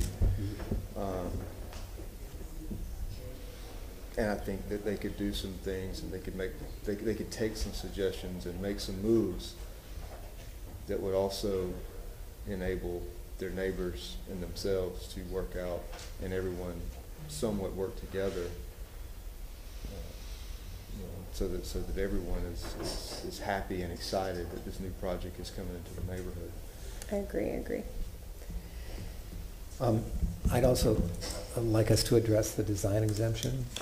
Mm-hmm. They are already packing a great deal of house into this lot. And I think that providing an exemption to allow a second story on an accessory building is probably inappropriate. So That's we can't rule yeah. on that at all. Okay. They have an Oh, so we- exception in with the city, Okay, so. not with our board. All right. So, Yeah, it's okay, it's okay. So Yep. we are, we accept the whole package or not. And there's a lack of detail. I look at the little tiny windows with the same size trim around them, and I go, there might be a little more Windows. care about those. We have windows, placement, window details, door panels, roofing, column wraps, if you will, and The its columns related weren't even brought up, details. but they're We have small. fence and gate I'm sorry? details. So the columns weren't even brought up in our discussion, but they're somewhat small. Yeah, Well, they we fit with the didn't even farm- go into They that. fit with the farmhouse look, but there Right. again, going back to what we typically see in Hyde Park Mhm. and what we would have seen 100 years ago, they would have been larger. Yeah. Or maybe two smaller gang together Or as an more. example. Exactly. So there are a couple of things I want to say that are positives for this project because I think it's helpful for the applicants to hear those things as well. One of the things I do think that is working is the placement of the accessory structure. I know that has been some heartache around that with some of the letters we read. For me, I just want to commend that placement, understanding that there are 2 alleyways that you're contending with so that it opens up the opportunity for whomever lives in this household to have a space that isn't confronted by 2 alleyways. It also allows their neighbors to enjoy their space without, roofs upon roofs right next to them. And then that opportunity to reintroduce trees at some point, right? So I am a huge advocate for our tree canopy. It's one of the most beautiful things about our city when you can get up and you look down and you see, you see all the trees we have. You can go to many cities our size and you don't see how many trees we have. And it's just one of those beautiful things that when you're in them and they shade you and they frame your views, I totally get it. I do think maintaining the front tree is the right move, and you're doing all the appropriate things by moving back and thinking about your foundation and allowing for that tree to live its longest life possible. But I also understand the need to have the opportunity to put in place a structure that is of its place and of its time, right? And we have larger families and we have larger spaces. With COVID, we have seen the move to bring our families closer together and incorporate more spaces to allow for that, as well as working from home. With the garage, although we do not have any purview over the design exception, I personally and professionally do not see an issue with it. Historically, it is consistent. Knowing many people who have 2-story garages that are historic and they enjoy them either with their families or guests, I completely understand it, and it's historically appropriate. So there are many things that are going well for this project. I just think that there are too many that there may be some discomfort with the motion. So before we go to an up-down vote, yes. Chair? Yes. Well, what I'm hearing is, so what I'm hearing is that generally the scale, the size, and the general design is okay, but there's these details that I've tried to take notes on.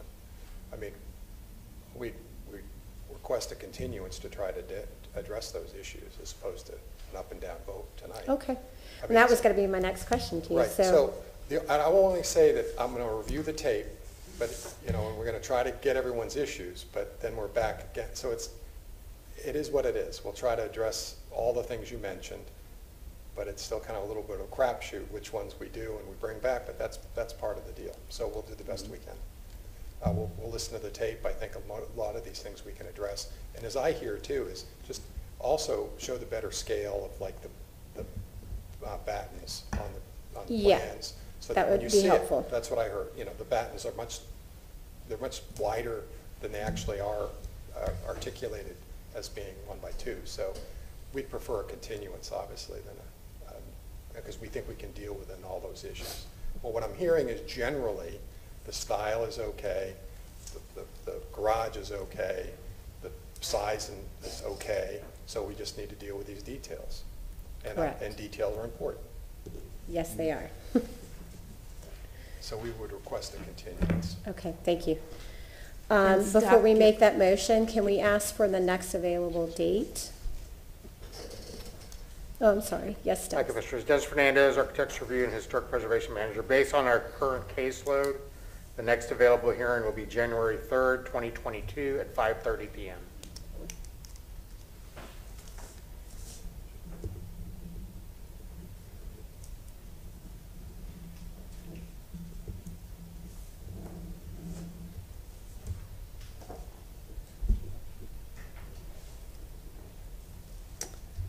Yeah. I'd like to move to grant a continuance in case ARC 21-488 for the property located at 1702 West Jeton Avenue to the January 3rd, 1922 public hearing. 2022. Yes. January 23rd, 2022 public hearing at 5:30 p.m. Did you? I'm sorry. I think you said January 23rd. I was just about to ask again. Can you Whoops. just start all over? Start all over? Okay. Yes. I move to grant a continuance in case ARC 21-488 for the property located at 1702 West Jeton Avenue to the January, this is January 3rd, right? Yes. January 3rd, 2022 public hearing at 5:30 p.m. I will second that motion.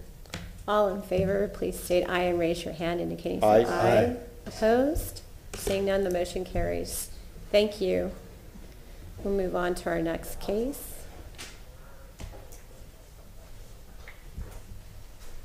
Does anyone need a break, or are we good?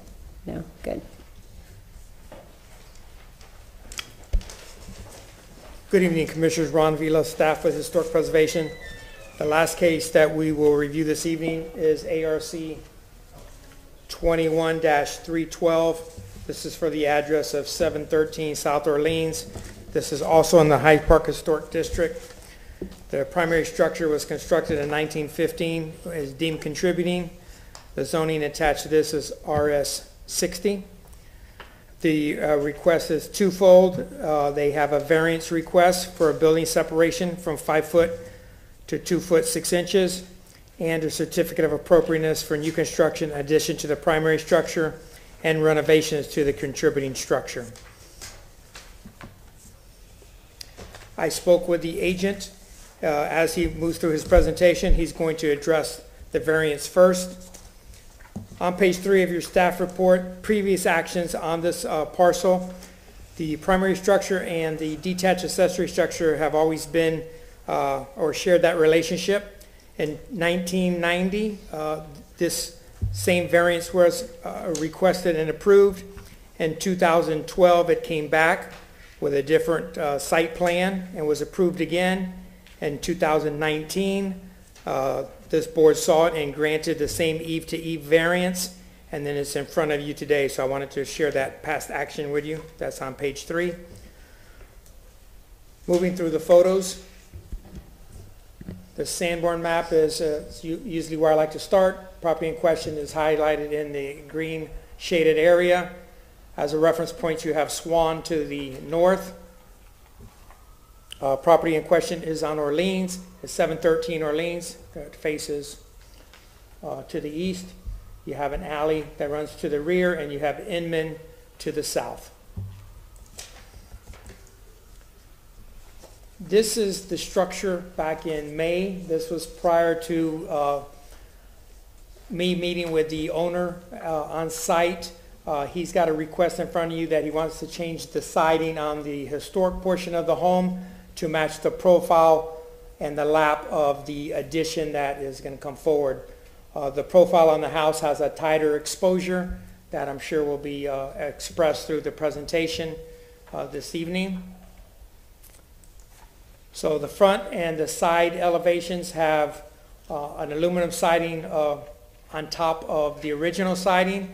When we started to peel off the siding, we peeled off some of the aluminum siding. Under the aluminum siding was asbestos siding.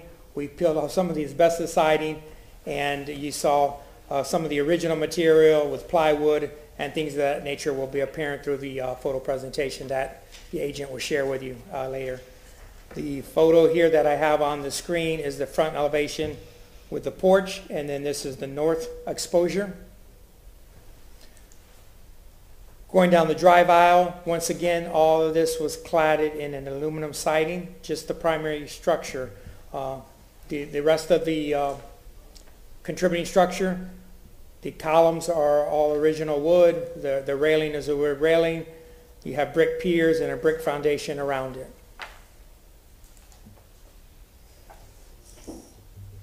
This is some of the fabric that abuts the house in question. This is the to the south of the subject site. This is to the north of the subject site and across the street. Looking at a couple street shots, this is looking down toward the bay to the south, back towards Swan, which is to the north. This is the rear of the contributing structure. The rear had a couple of additions that were associated with it. The rear has a rough sawn hardy applied to it. So the structure has many different siding materials on it.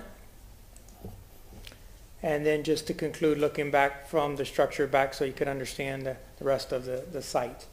That concludes my photo presentation, and Mr. Michelini will address the board.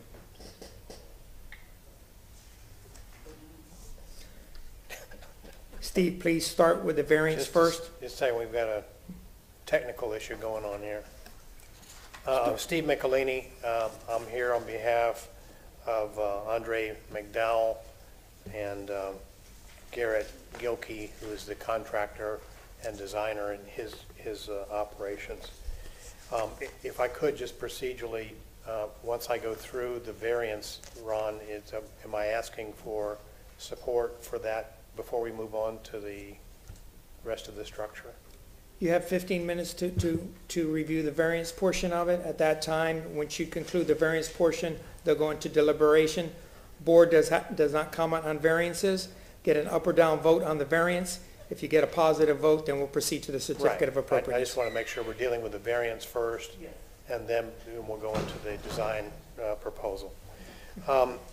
As Ron stated, that this structure was built in 1915, and the eave-to-eave separation, as he also noted, was approved by previous variances.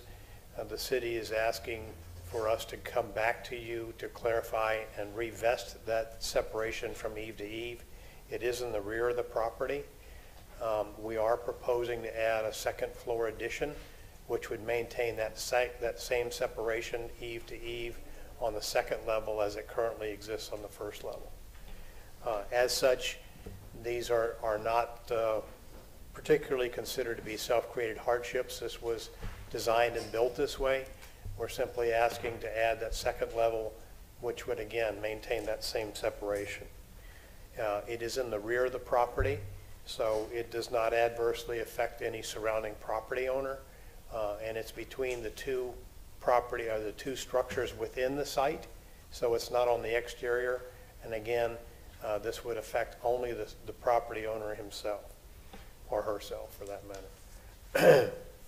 The practical difficulties exist because it's existing structures, and we're not proposing to change that dimension at all, except, as I noted, to go to the second level.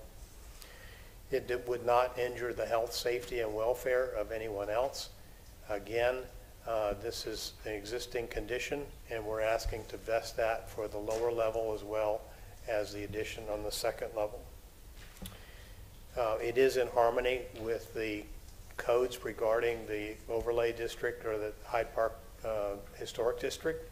As you will see, there are many accessory structures that are in close proximity to the main structure. So this is not an introduction of a new element. It in fact reflects many of the other structures that are within the district. Substantial justice will be done by allowing us to continue with the same development pattern and the same separation that already exists, and simply adding the elevation to the second level. It is consistent with the design standards with respect to other homes and other design characteristics that are outlined in the old historic district. And as again, it does not introduce a new element. It simply vests what is there and allows us to add the second level. I'll get into the design criteria for this a little bit later on when we go into exactly what's being proposed in the back. But simply stated, there's a rebuilding of the patio and porch on the rear, and then a proposal to add a master bedroom extension on the second level. I'll certainly be happy to answer any questions you have.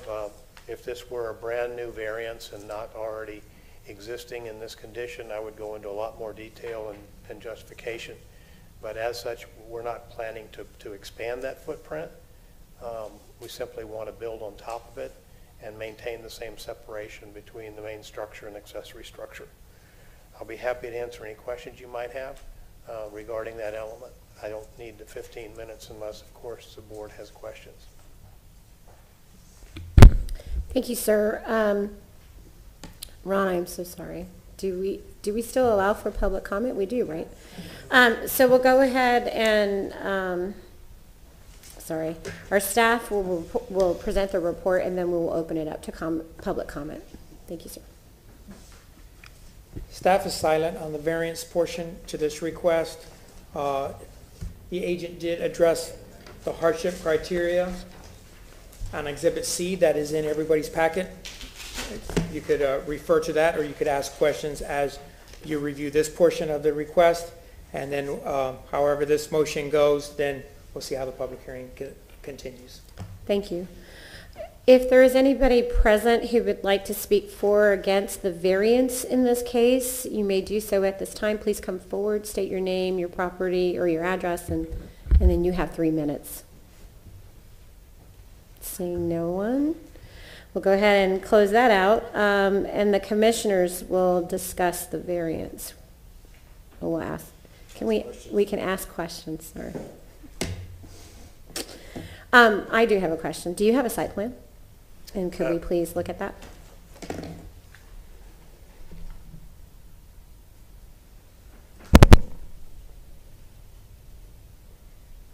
You mean to go closer? Just point out where the variance is being requested, because we have a description but no visuals. This is the existing. Okay. This is the existing separation from the accessory structure to the main structure, and this is the proposed, which is exactly the same, only it occurs on the first and second levels of the house. Okay. And I assume the eaves on the original lower portion is the same, because that's what the statement is that Yes. the eave to eave is the same. Yes, and this is a blow up of that same area. I'm sorry, I should have presented that in the original. You're fine. Thank you. My bad, sorry. All good. I have no other questions. Commissioners?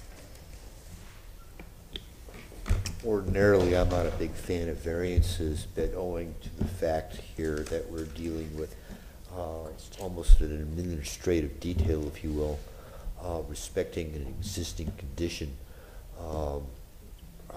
without change to an existing separation or a change to an existing footprint, to me makes it acceptable.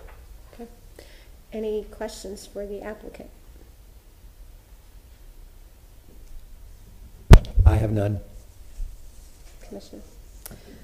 All right, well, you have 5 minutes for rebuttal. If you want to use the time, you may. No, thank you. I think we could all use a deep breath of Thank fresh you. air right now. So we'll go ahead and close the public hearing. Commissioners will discuss the case. If there's any other comment that you'd like to make in consideration of the variance, please do so. If not, maybe a motion. I just agree with my fellow commissioner. I'm not a big fan of variances, but the dimensions are already there, Exactly. I agree. and it's been approved many times before, so. Motion, anyone?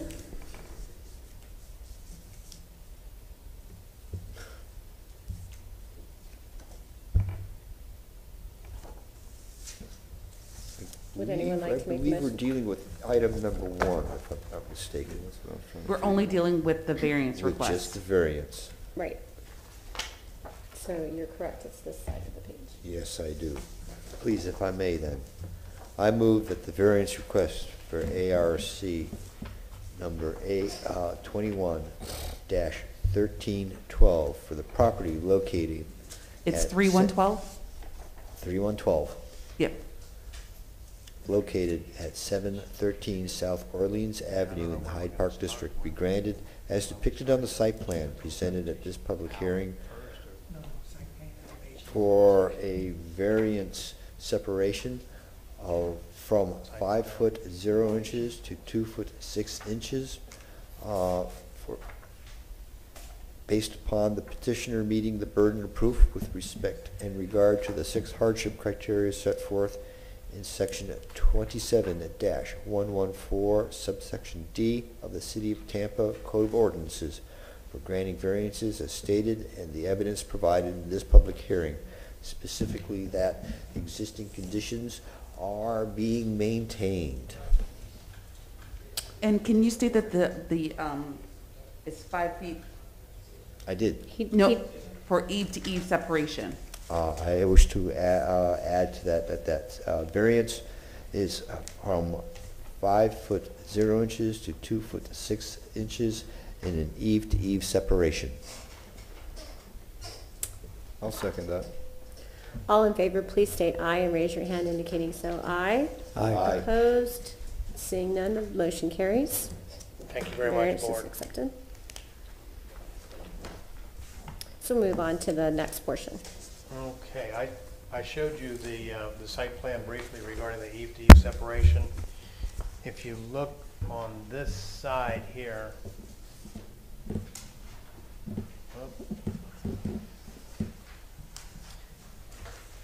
this is the existing single-family residence on the site, and as I showed you a second ago, the eve-to-eve separation between the accessory structure. This, I guess I got to zoom out a little bit. This is the proposed site plan for the renovation of the porch and the addition, the second level addition of the master bedroom. This is all interior to the site. Again, it keeps in size and scale in terms of height and dimensions. It doesn't increase any of those. It does provide for more living space on the second level, and it provides for the porch down below to be covered.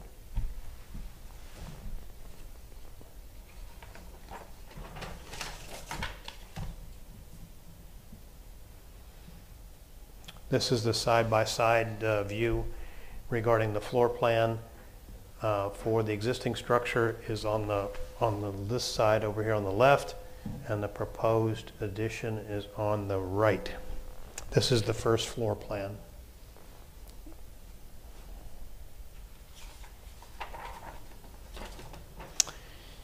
This is the second floor plan showing the extension of the master bedroom on the second level and the removal and rebuilding of the first level over here on the right.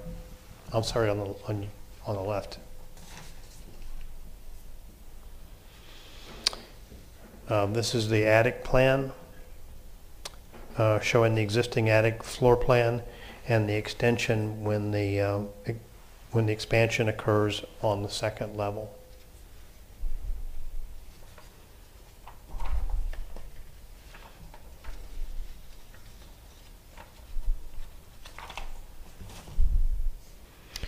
Here's the proposed front elevation. This is existing front elevation. And there is the proposed front elevation for the renovation. And you can see that this is not changing. We're renovating the existing design, the size and scale. It all remains the same. If you'll note on the gable end, we're proposing a change in the design and the reintroduction of the windows. That we had found some evidence that there previously was this type of opening here, and it had been removed and boarded up. And I'm going to show you some photographs of that where we removed the siding that was existing. This is designated as a contributing structure, and I'm not really sure exactly how it got to be a contributing structure because it is such a hodgepodge. If you were to try to build it, you would never have been able to build that or renovate it in the style in which it was renovated.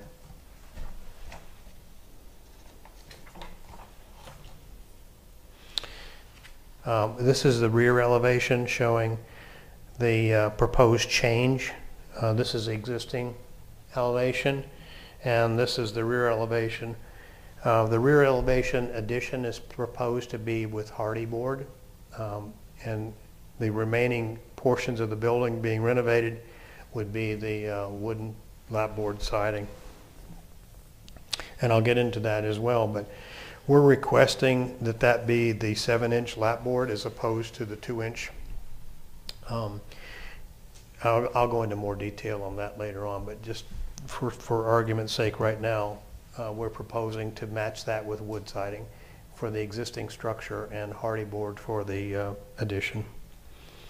This is a side elevation, the south view, which shows you the covered porch and the second floor addition for the master bedroom, and it shows you a renovated portion of the front porch. Basically, this entire home is going to be rebuilt on the exterior side because it is in such a poor condition.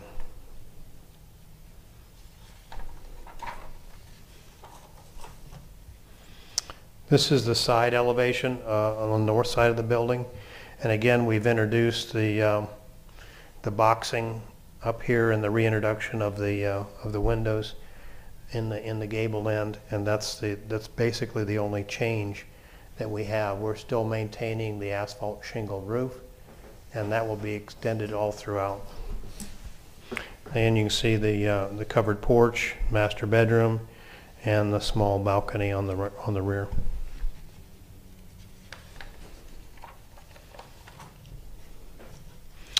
I'm going to have to zoom in on this one.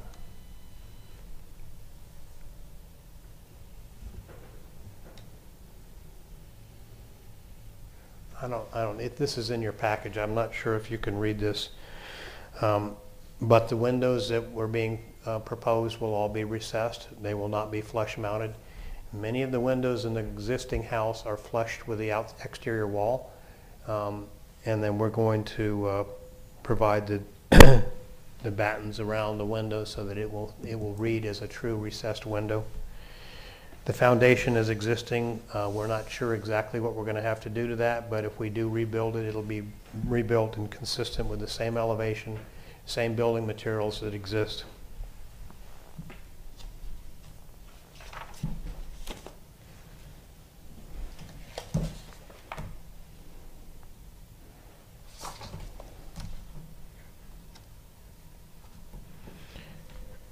Here's this other wall section. This is showing the rear addition and the proposal for how we're going to support the second level of that room addition on the rear for the master bedroom. It also shows you the porch, the floor joist and supports, and we're also proposing that be a wooden deck. Could we zoom out a little bit because it's a little hard to see the full drawing? Down or up? I was just saying zoom out, but you can do that too. Thank you. Which way do you want me to? You want me to leave it there? It's good. Thank you. Are we okay? Can I move on? Yes, I'm sorry. Yes.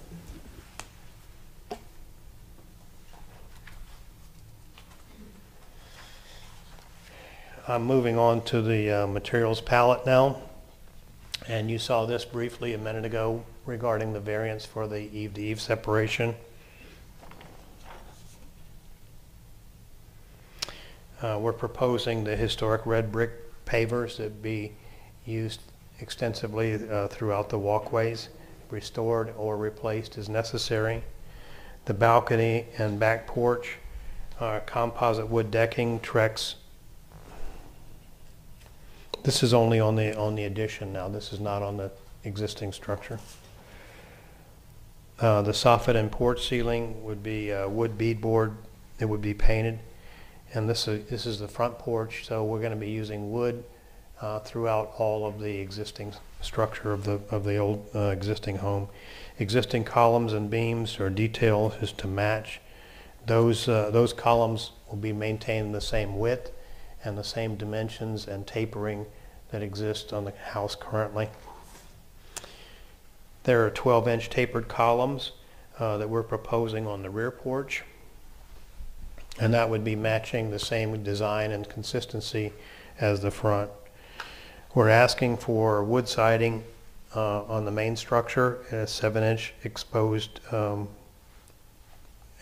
siding for the contributing structure, and 7-inch exposed hardy on the rear new construction, and that will differentiate the addition from the main structure.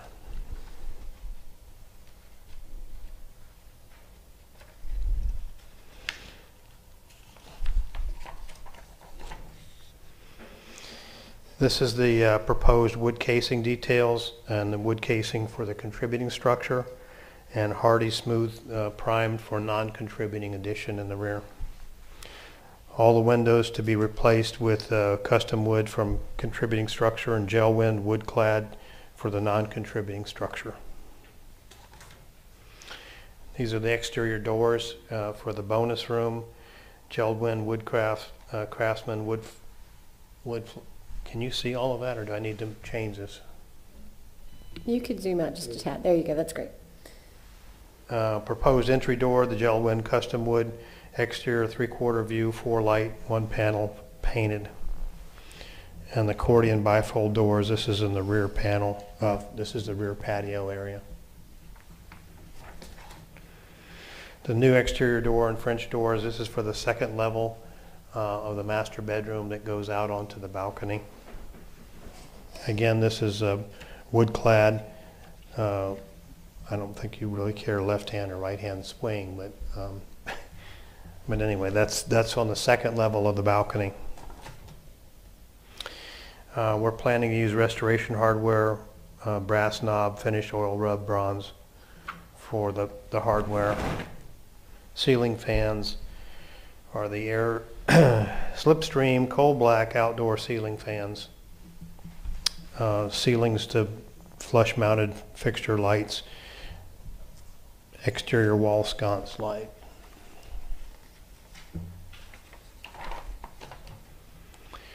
The soffit and fascia detail are exposed rafters. We found some evidence of exposed rafters before. Some of them had been trimmed off at the edge of the building line, and some they were actually scabbed onto, but we want to reintroduce that back into the design element. The bracket detail, we found a couple of broken brackets. There are no existing photographs of existing condition. However, it would be consistent with the design element of the home. The shingles being proposed, again, asphalt shingles, and their lifetime and the color obviously is be something compatible with the Hyde Park guidelines.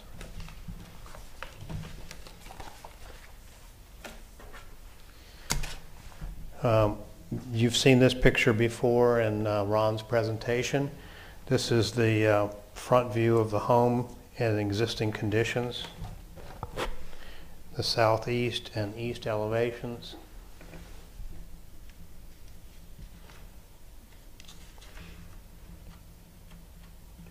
And again, the porch and all of the front would be restored back to its original condition with wood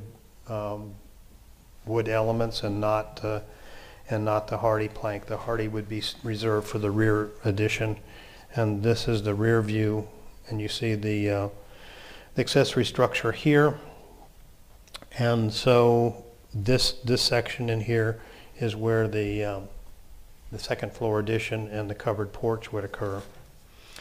We were asked by staff to remove the non-conforming paneling that existed on the house, and what we discovered was that 85% of the materials on the exterior were non-conforming.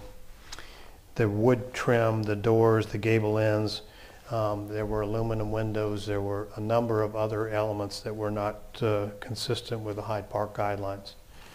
So our proposal would be to reintroduce compatible elements that that would match and meet the Hyde Park standards.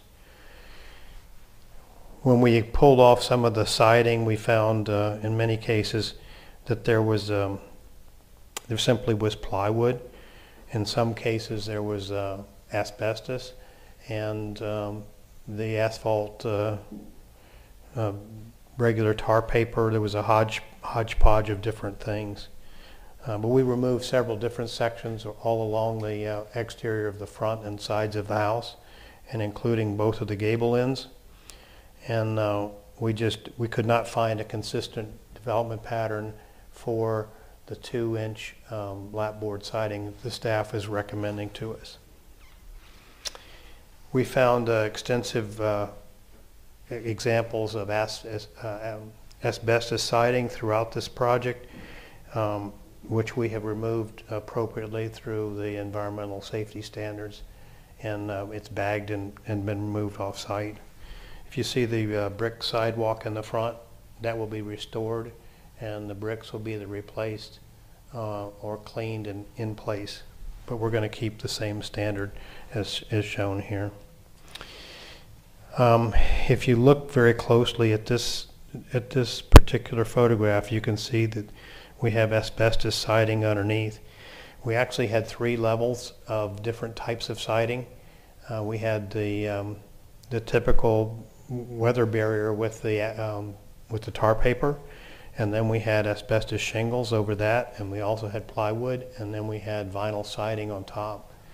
So it was a real interesting evolution, I guess, over time of what they did to change the home. Vinyl and asbestos siding above was removed from both of the gable fronts, and it was exposed up in here. The non-conforming corner boards and the existing 7-inch vinyl siding we're proposing to remove. The 7-inch vinyl with the asbestos beneath is showing the 1x4 framing. So in many cases we found just 1x4 boards underneath the vinyl siding. So you didn't even have the asbestos shingles, and you just had the vinyl siding being placed over 1x4s and used as a backing board with the insulation, but we removed all of that. These are the flush-mounted windows that I mentioned to you, and it has aluminum soffits, which we will change out and convert them back to the wooden soffits. This is the photograph that I was referring to regarding the backing boards and the insulation. It was, as I mentioned, it was a real interesting combination of non-conforming solutions to improving the house. The gable end windows were aluminum, and they were flush mounted, so there was no recess there, and our proposal is to replace them, recess them, and place a more compatible historic pattern for our windows, and this is where we were proposing the boxing on the upper level. And you can see all of the asbestos shingles that are now exposed once we remove the vinyl siding. Another photograph, this is up on the upper level of the gable end where we find these 1x4 framing details, and we had to remove the asbestos shingles. This was a total nightmare, I'll tell you. Ron Bennett went out to the site with us several times, and he viewed it himself, so I mean he can certainly attest to the fact that this was a hodgepodge of different types of elements. This is another photograph of the same other gable end, and the removal. You can see the framing where there used to be windows and other architectural features there.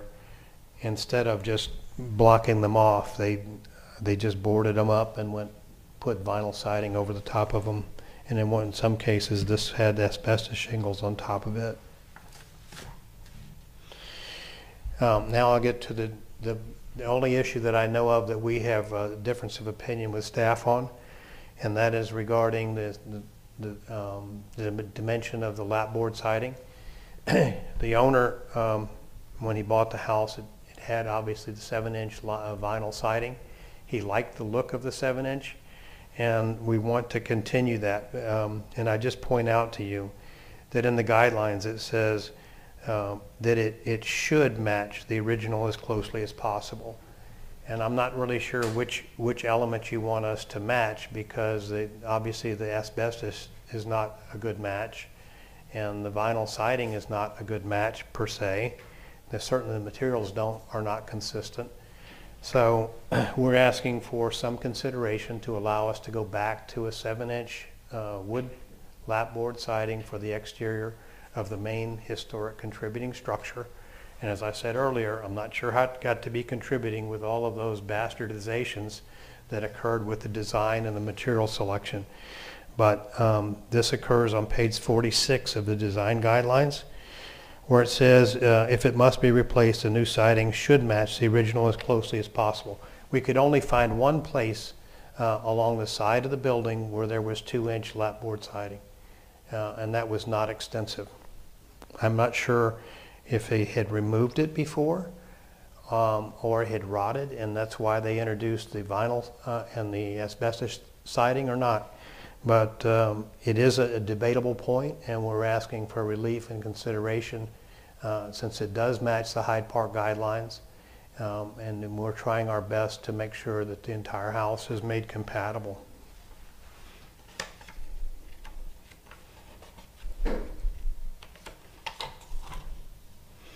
We have other examples in the immediate area for the wood siding exposure that's 7-inch as opposed to the 2-inch, and the 720 South Orleans and 802 South Orleans. And then reintroducing the exposed rafter tails, which have been compromised on the existing structure. We're requesting our ability to reintroduce those rafter tails as a design element, which would make it more historically accurate and consistent with the Hyde Park guidelines. I'm going to show you 2 examples of the gable paneling and bracket details which exist in the area, and we're asking to be able to replicate that on the upper level above the porch to the end at the top of the gable end. And this is 715 Orleans and 906 South Willow. And you can see the element of the windows and the venting that occurs there.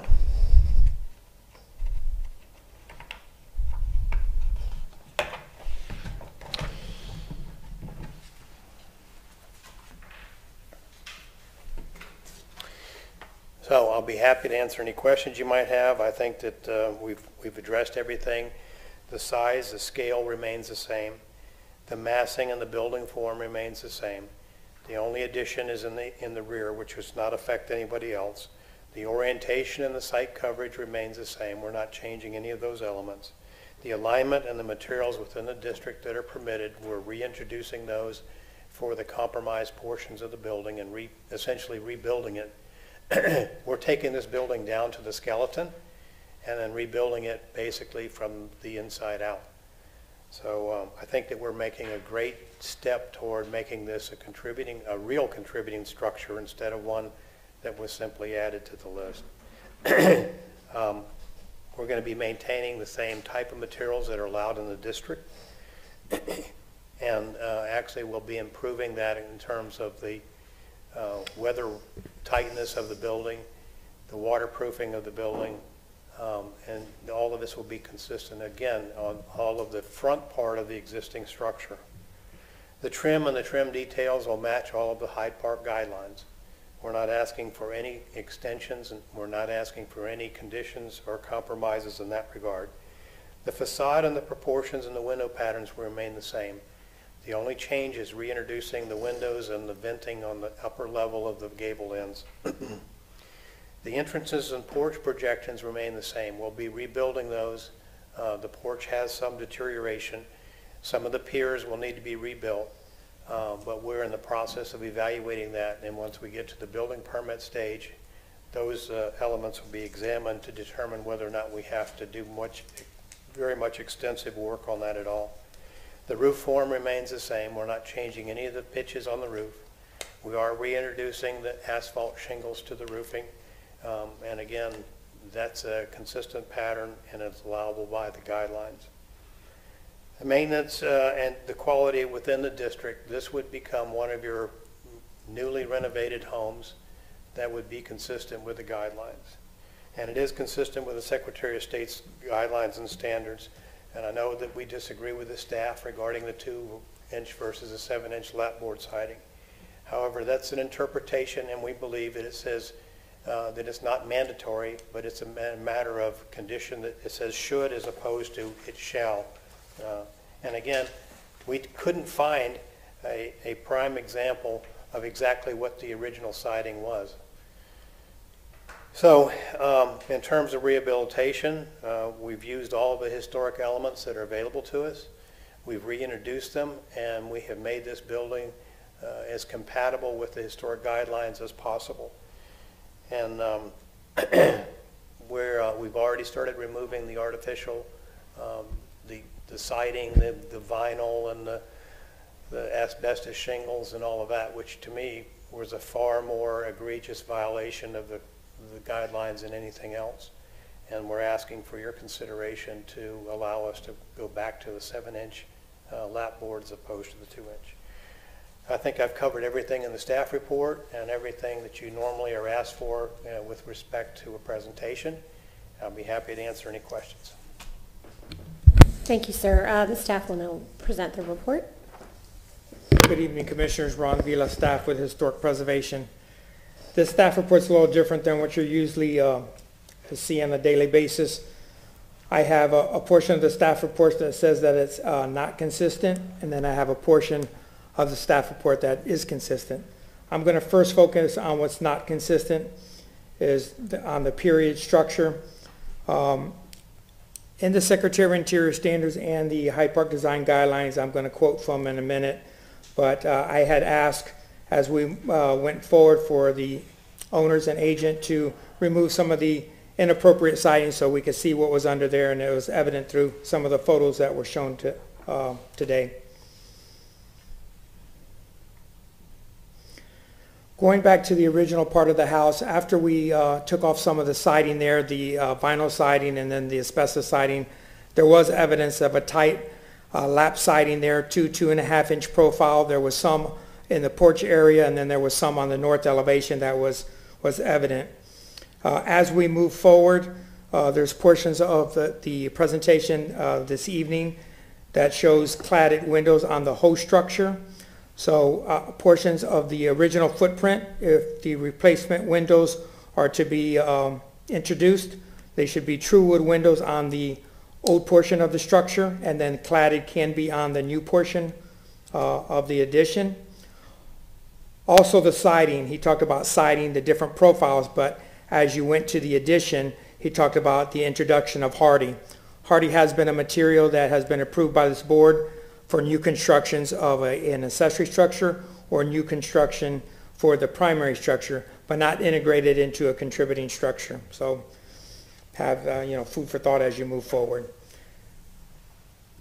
In focusing on the profile of the lap siding, I'm going to read from the Secretary of Interior standards that was included on your staff report.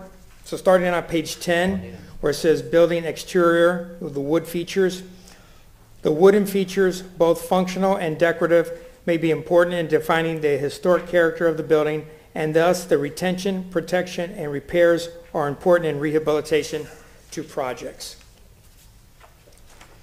Moving to page 11 on the Secretary of Interior standards, what's recommended to identify, retain, and preserve. Identify, retain, and preserve wood features that are important in defining the overall historic character of the buildings, such as the siding, cornice, and brackets.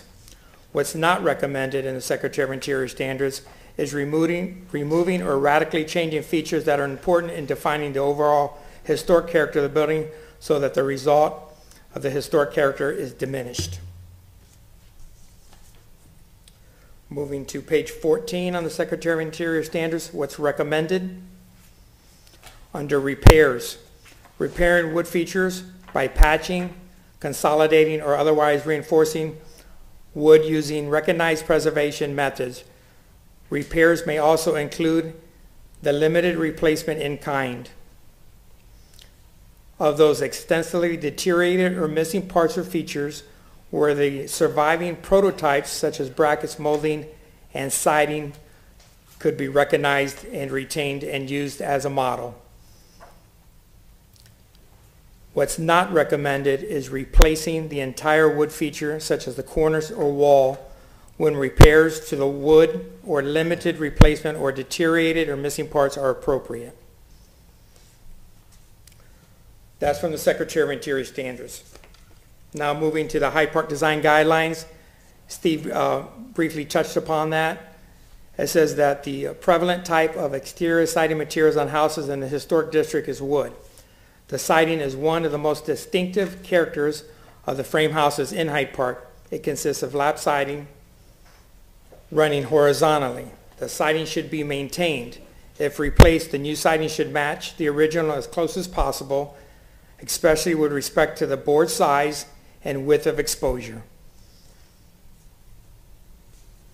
So that's focusing on the rehabilitation and a lot of the deterioration for the primary house. So the key features that I wanted to point out is the window replacement in the historic part of the home should be a true wood window with the original lap siding to match. In the addition, cladded windows can be an option, and instead of the hardy that was presented this evening, to respect the siding, the introduction of the siding, and the addition can have the larger profile, the 7-inch lap siding, but it has to be true wood siding. Other than that, focusing on the inconsistencies on the primary house, I'll be here to answer any questions. The addition, he did a very thorough presentation, and staff has no concerns with the addition portion, other than what was stated this evening. Thank you, and I'll be here to answer the questions. Thank you, Ron. Now we'll open the hearing up to public comment. If there's anybody present who would like to come forward speaking either for or against, please do so. And seeing none, we'll go ahead and close that component of the hearing. And now the commissioners will ask questions of the applicant. And please, if we could go in the order of our usual, which is site plan, elevations, architectural details, and wall sections, that would be great. Anyone with any site plan questions? None. I don't believe there are any changes to the site plan outside of restoration of various brick pieces. However, we do have an addition that's going on the back side of the porch. Can we take a look at that as well too, sir? On the site plan? On the site plan?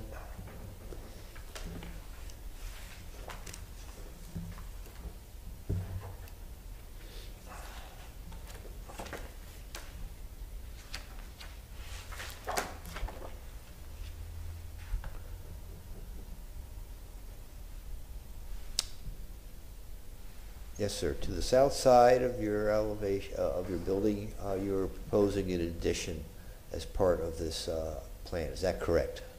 Yes, sir. And am I also understanding that you're having a flight of stairs down to the west of this? I have to ask my designers here. I think that the When you stairs come are up, could you please state your name? Thank you. She was not sworn in. Oh, I'm sorry. Not sworn in? Sorry. Do you solemnly swear or affirm that the testimony you are providing this evening is the truth and nothing but the truth? Yes. Amy Holmes Joyner with HGC Design Build. I'm pretty sure the stairs are internal. Isn't there an exterior stair? It's a set of steps. This is from the porch. Yeah, so it's actually called a bonus room, but I would call it a mudroom. There was a previous architect that was involved with the client prior to us coming onto the project. So we have revised some of the elevations since the last presentation that Ron reviewed based on staff comments. But this is a bonus room, mudroom, so it would be an access. If the client pulls up in the driveway, that would be a side entrance. Okay, so what is the composition of those stairs then? Are they going to be brick much like they are in the front of the house? That's the Trex, isn't it? No, those would be brick. Those would be Okay, brick. the side is brick. And there should be about 5 risers. 5 risers, and that's going down to a concrete pad? Currently, it's a concrete driveway. We have not proposed to replace that Yeah, concrete, but that could be considered. It's an existing concrete Yes. Drive? Okay. Okay. So we have that. I notice that you have on the opposite side of this building your utility yard where you have your AC equipment. Those are existing locations. Those are existing locations. Are you not planning on changing or upsizing or adding capacity for your addition upstairs? The AC handlers are planning to be changed out, the compressors, but they're in the same, replaced and put back in the same location. Have you thought about screening for those? No, I mean, we can certainly put the typical lattice type of screening so they can breathe and cut down on the visual aspect of it. We certainly have no objection to that. That is all I have for a question right now. Any other site plan questions? No? Any questions regarding the elevations?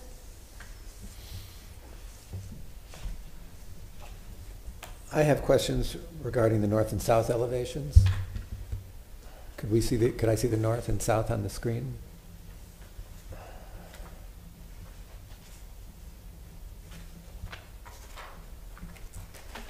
I have the south first. Do you want to see that one? That's fine, yes.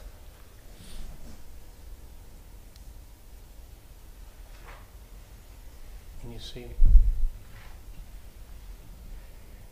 If you could pull that down just a tad so that both elevations are in view. Thank you. Oh, a little bit up. There we go. Great. Okay, the new south elevation. Well, let's look at the proposed south elevation. My question is, where do you intend to stop the wood siding and start the hardy board? You know, I think the staff made a good point about that hardy board, and I think that we certainly could change that to wood without introducing a different design, different type of material into that main structure, even for the addition. And quite honestly, I didn't really think about that until Ron mentioned it. But we could certainly commit to make that all wood. So you're proposing now that instead of hardy across the board, whether it's on the addition or the contributing structure side, Yes. to make it all wood? Yes. Okay. I think that, in consideration, and like I said, I didn't really think about that until Ron mentioned it. Mm-hmm. And I think that would be a nicer touch. We'll still have to distinguish the addition from the contributing existing structure. But I believe the wood would make it more compatible, especially if you allow us to go with a 7-inch lap board. And now, but You want to see the north side now? Well, now I want to ask about the windows as well, because it seems to me like the original structure was square, and so if you look at the existing side elevation, there are two sets towards the rear of the house. There are two sets of triple windows, and those are being replaced in the addition. And so what kind of, so now where are we saying that the history starts, I guess, because we would normally talk about keeping all the available, From that portion over is historic and original. This portion over here is the second floor addition over the existing porch. So old and new starts there. Starts and ends there. So you're suggesting, so all of those, we're getting rid of two sets of ganged windows. Yeah, those are the ones that were cut in, and those are the ones that were flush mounted aluminum sash-type windows. Okay.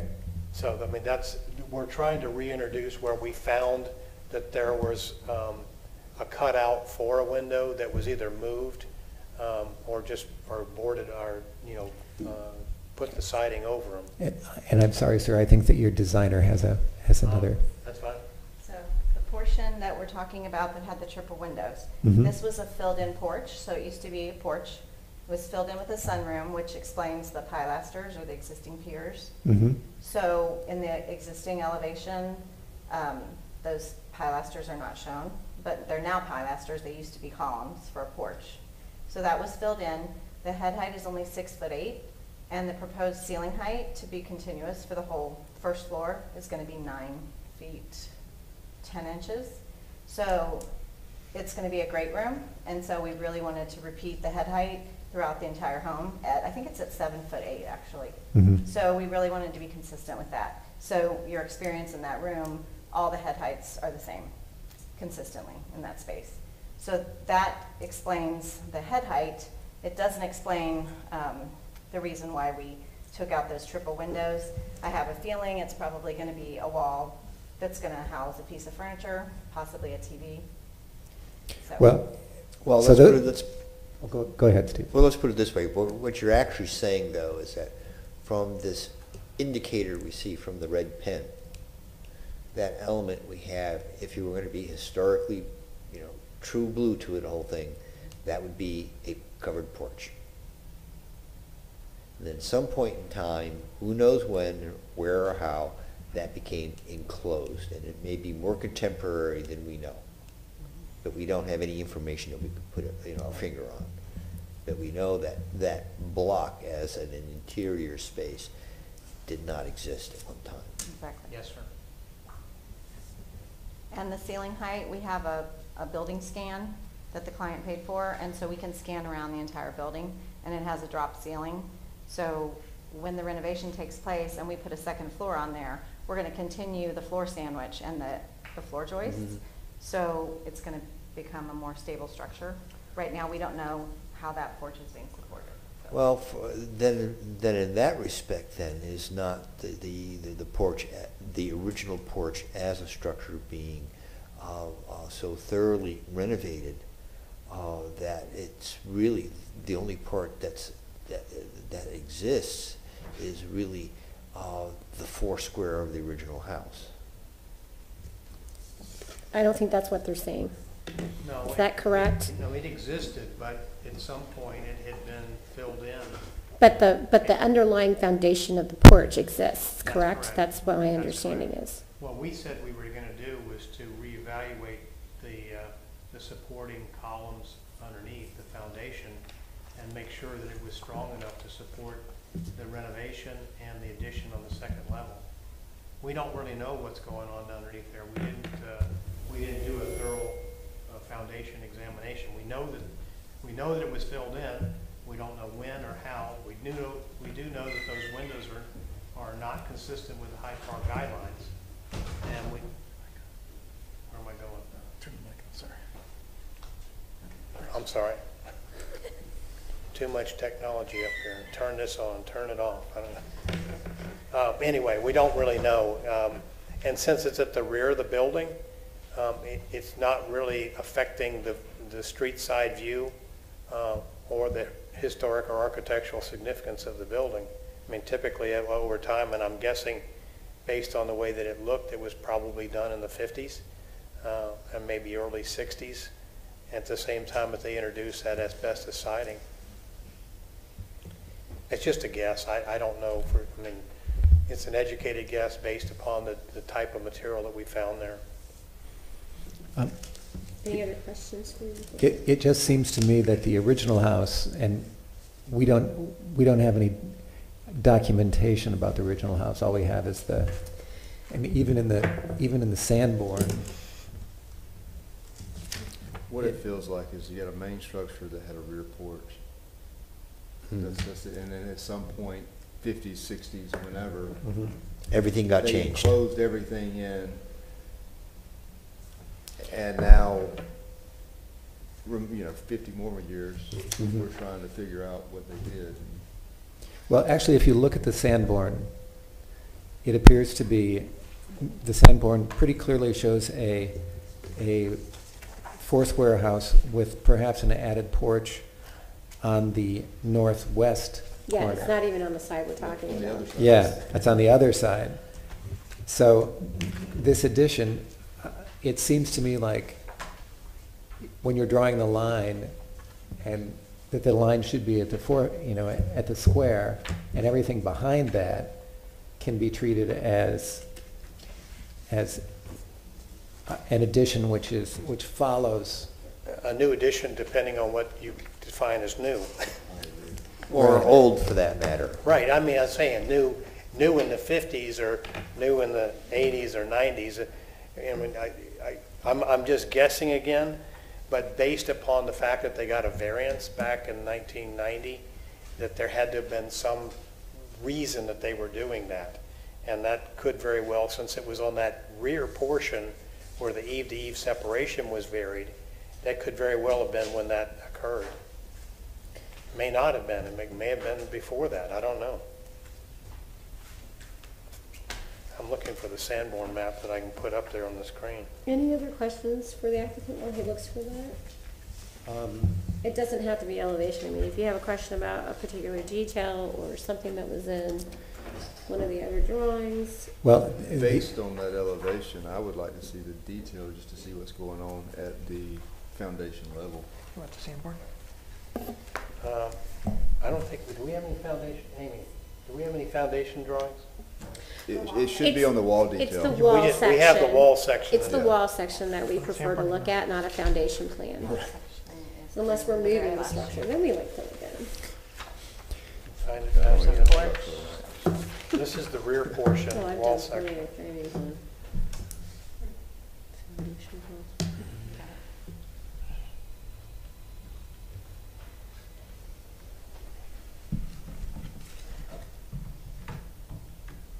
So because we were interested in the foundation, can we zoom into the lower portion of the drawing for now, please?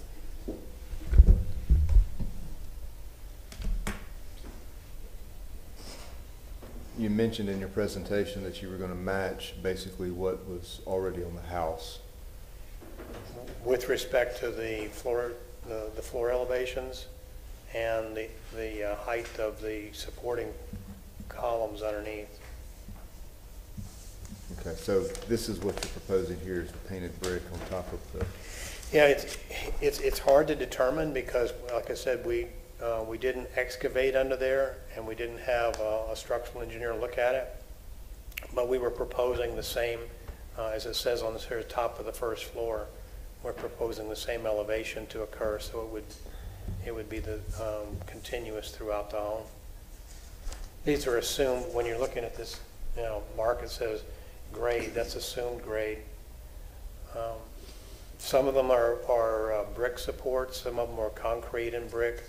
There's a combination of different types of supporting elements there underneath the house. But it's going to be piers, not It'll be piers. a continuous footer or continuous stem wall. I mean. That's correct. Yes, sir. It'll be piers.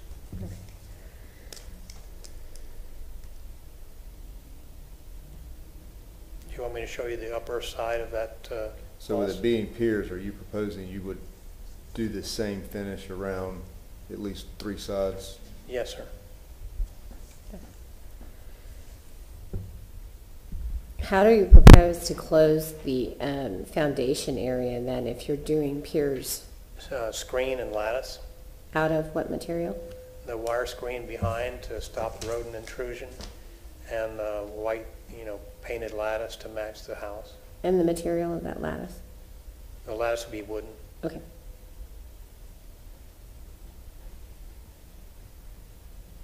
Any other questions? Commissioner Taylor? Where was the 2-inch wood siding found? There was a small section found underneath one of the windows at the northeast corner. And Ron, have I got that? Correct. The northeast corner, and then there was another small section found underneath the porch, underneath the northeast window. Do you have images of either of those locations? I don't remember seeing anything in the presentation. Ron had those photographs. Okay. We did, you know, because we found so many other elements, we thought that that was a minimal characteristic that was contributing to the structure itself. And then when we started evaluating the rest of the house and found that, you know, we estimated that approximately 85% of the house didn't have it. We weren't even sure when that was removed, but because the asbestos was there, the asbestos siding, and because some of it was just on tar paper and some was tar paper with plywood nailed over the top of it, and then we had the vinyl siding on top. We looked at it and determined that the house was so compromised that we could not find a defining element that demonstrated that the 2-inch was the original structure. We couldn't even find photographs that showed that. So Ron, do you have those photos with you of the 2-inch siding locations?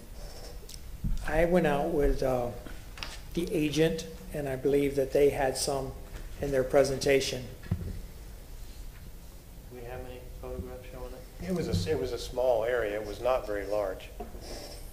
He's accurate. You know, there was a small percentage, but I thought it was important just to, as a preservationist, to explore that with the board this evening and kind of see the direction you wanted to go. But there was evidence on the north elevation towards the front, and then under the porch where the elements don't eat away usually at the original materials. There was a small section under there, but there was definitely a smaller exposure that was present, you know, in the day. I believe it was original to the historic structure. I think Amy found some that she's going to share with you.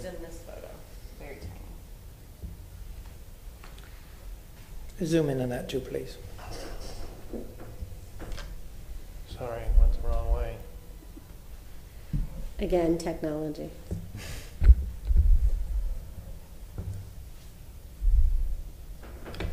The photo that they're showing you there is showing that the vinyl siding was already removed. The asbestos siding is still there. You see some tar paper, and then behind the tar paper is the exposure that was. Can you point that out, please, so that we are sure we understand where you were pointing? Right. Okay. Right there is what you're seeing. So it was indeed under the asphalt, the tar paper? Yes. Okay. See, our position on this, it really is that the entire structure was so compromised that, you know, we found that element, we found other elements, and we're just saying, you know, let us take it back, let us put in the 7-inch, make it consistent with the Hyde Park guidelines, and you know, when Ron was going through the different criteria, it doesn't say you shall, it says you should. And we think that this is an extraordinarily good example of you know, how you take a sow's ear and make it a silk purse, to use a vernacular. That goes way back, which is appropriate. Well, you know, we're trying. You know, we are, and the owner is getting ready to spend a lot of money to bring this back to historic accuracy. And I know that the financial considerations are not part of your deliberation, but if he wanted to take shortcuts, he could take them in a variety of different ways. The cost difference between a 2-inch or 3-inch versus a 7-inch, it's probably nominal, but it's the look that he wants. It's the look that he bought when he bought the house, even though it was vinyl siding, and he likes it. So I mean, this is really wants to do, and he wants to make this a beautiful example of old, you know, Hyde Park. Appreciate that. Any other questions for the applicant? Getting back to this 4-square question, can we look at the other elevation, please? I think it would be the north elevation. Got it.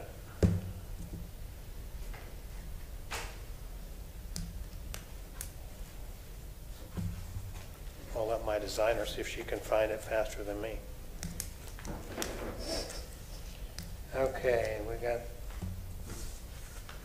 this is the north high. That's before you. It's the long one, okay. Can you see? I've got it so zoomed in. I did. Yeah, the other way. Here we go.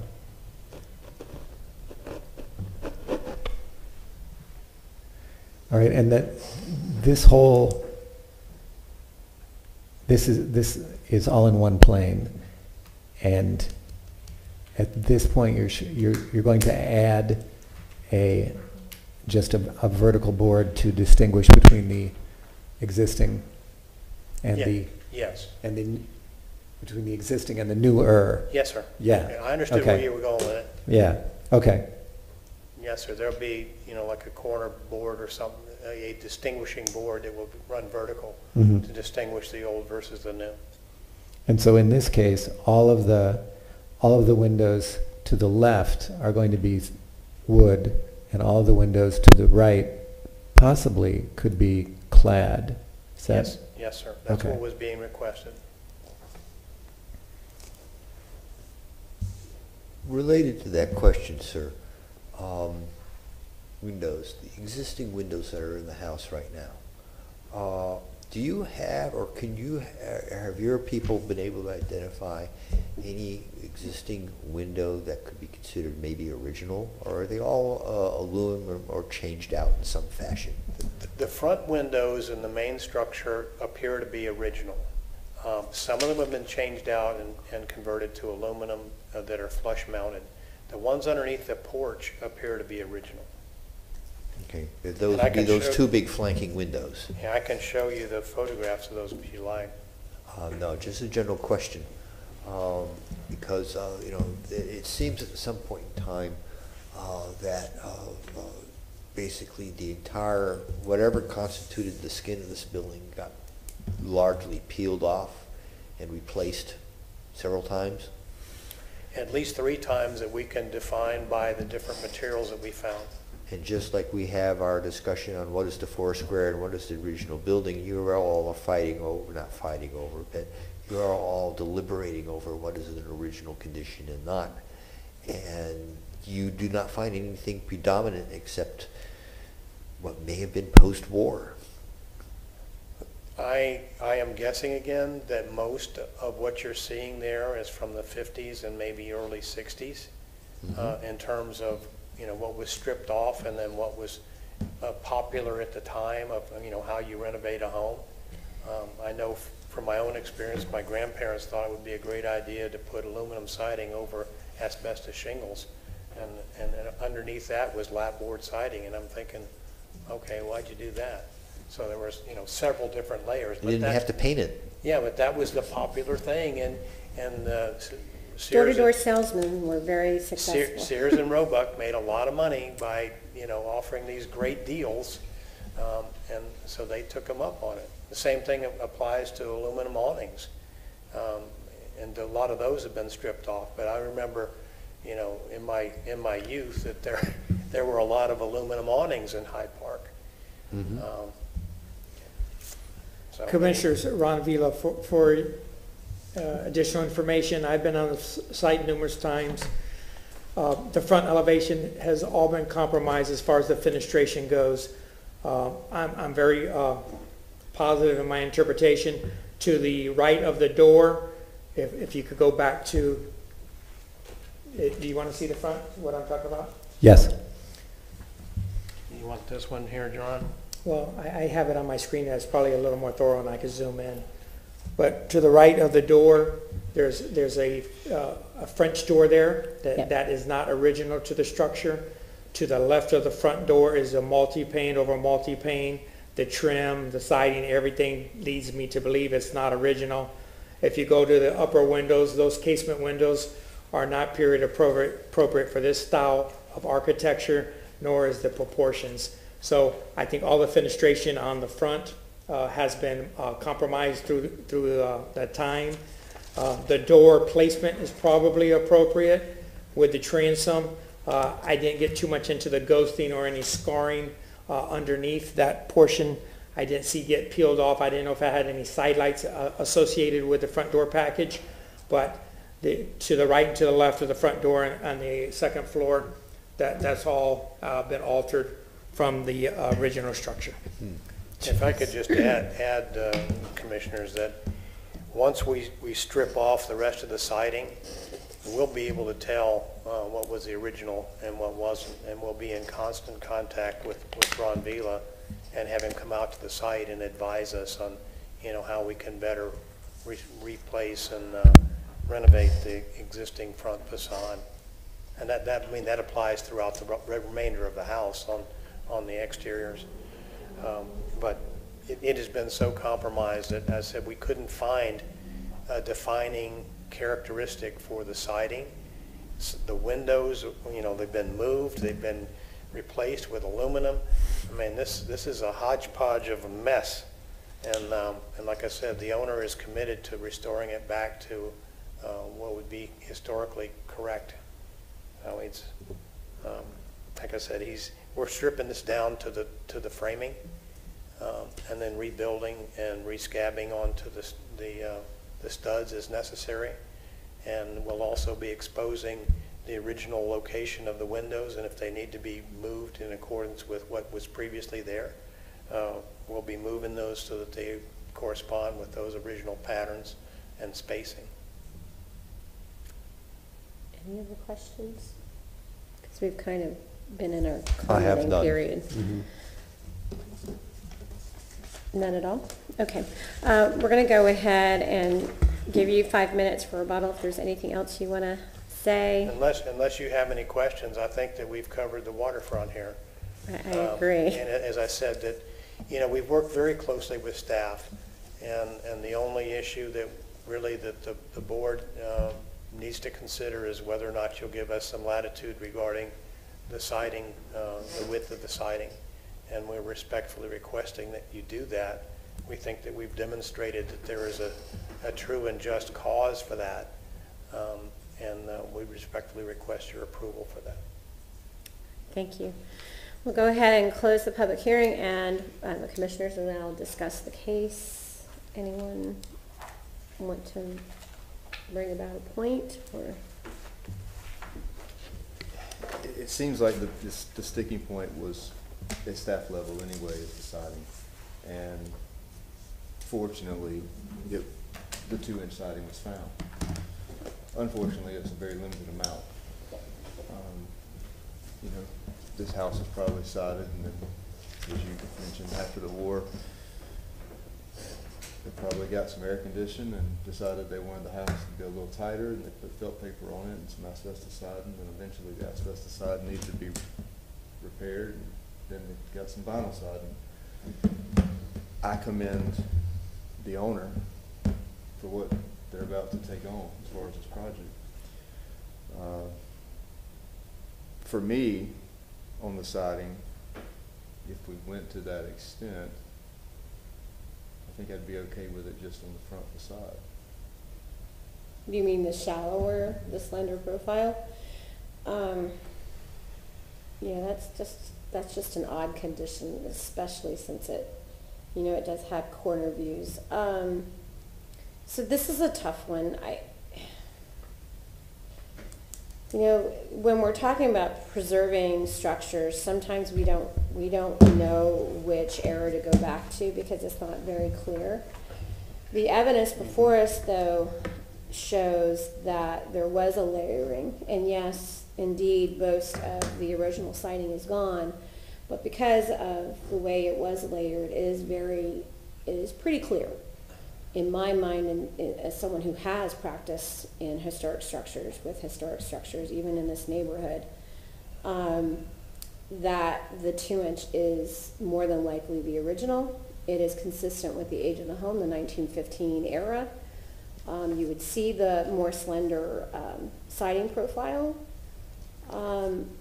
What I am intrigued by is the fact that there are great lengths being taken to sort of read the ruins, right? And I love that about historic properties, that there are ghosts in the machine, basically, right? And they're giving you all kinds of signals, and you're doing these tremendously wonderful things for this house.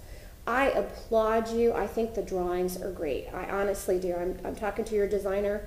I think there's a lot here that speaks to understanding the context, to understanding the historical precedent, to wanting to celebrate all of that within this neighborhood.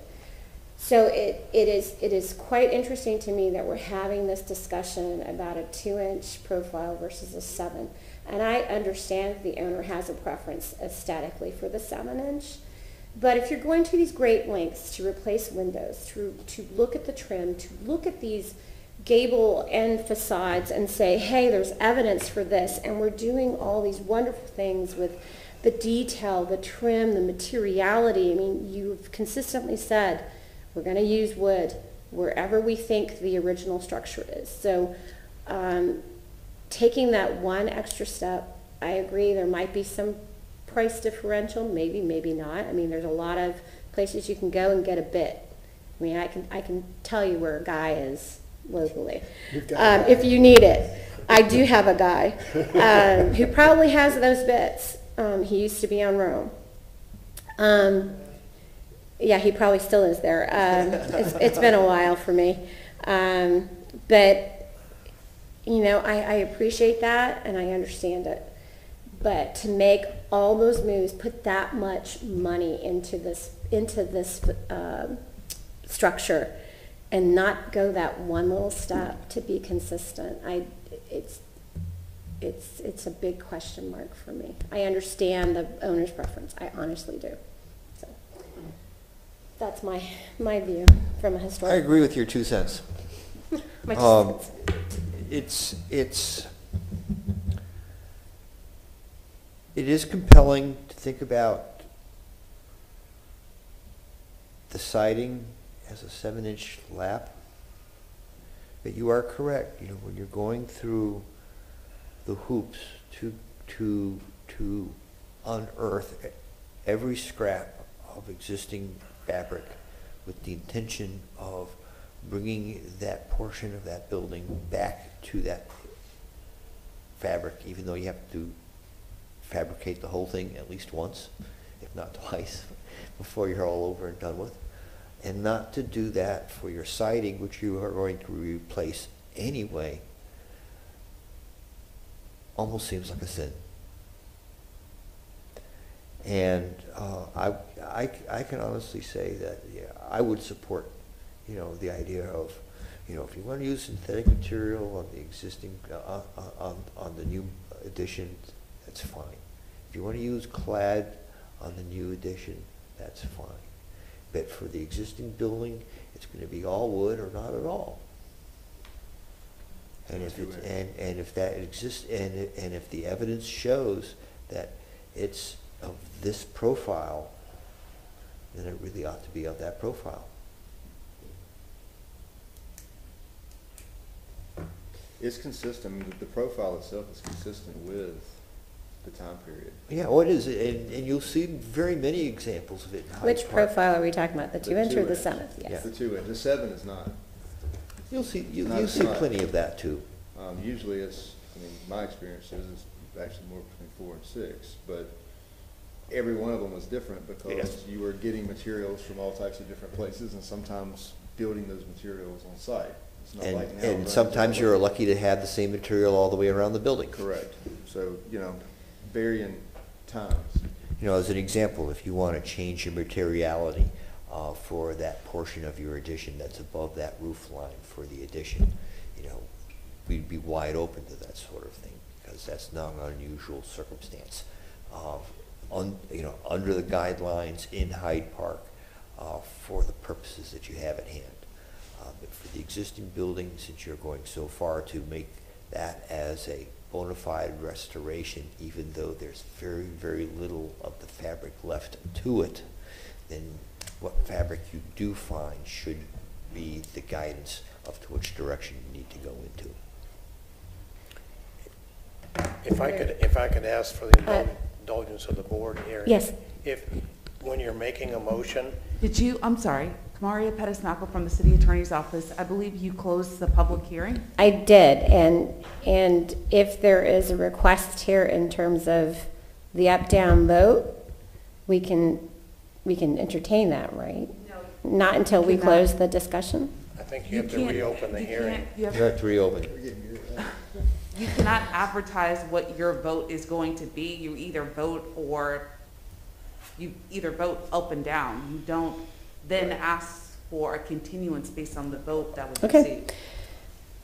What are you? I wasn't going to ask for a continue. I just wanted to make a quick statement, a request of the board on how you proceed.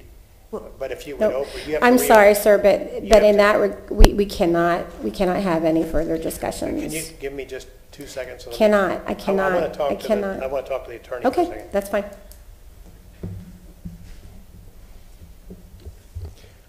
It's a little,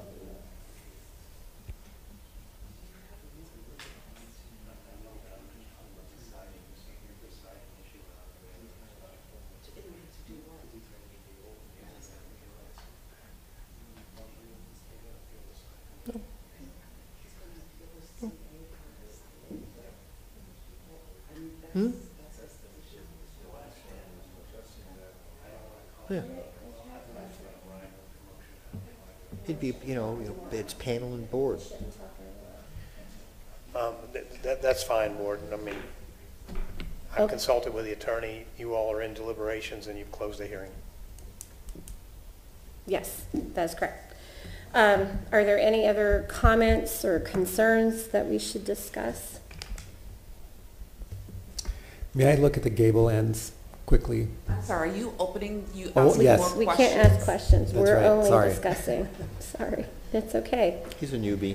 You can raise the concern and we can talk about it if that's Okay. what you'd like to do. Okay, I'm a little surprised at the 2-inch below the reintroduced detail at the gable. But I think there exists precedent for that. Are you talking about the batting boards? At the gable end? It's the exposure, there's a window for light side and louvers for ventilation next to it. And then there's kind of a patterning. Yep, board and batten kind Board of and pattern. batten. Okay, and that's all wood, there's no stucco in there, or? From my notes, I believe I thought I had written down wood. It would typically be, it could be either. Yeah. I've seen Okay. both. It could be wood paneling, it could be, or stucco. I've seen them both.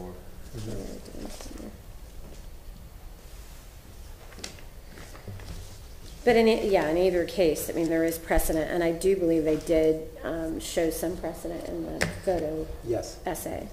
yes, that's correct. Any other questions or concerns or points of discussion? The gable ends don't concern me as much. Like I said, the big question, I think, is just not even the siding type, it's the profile. And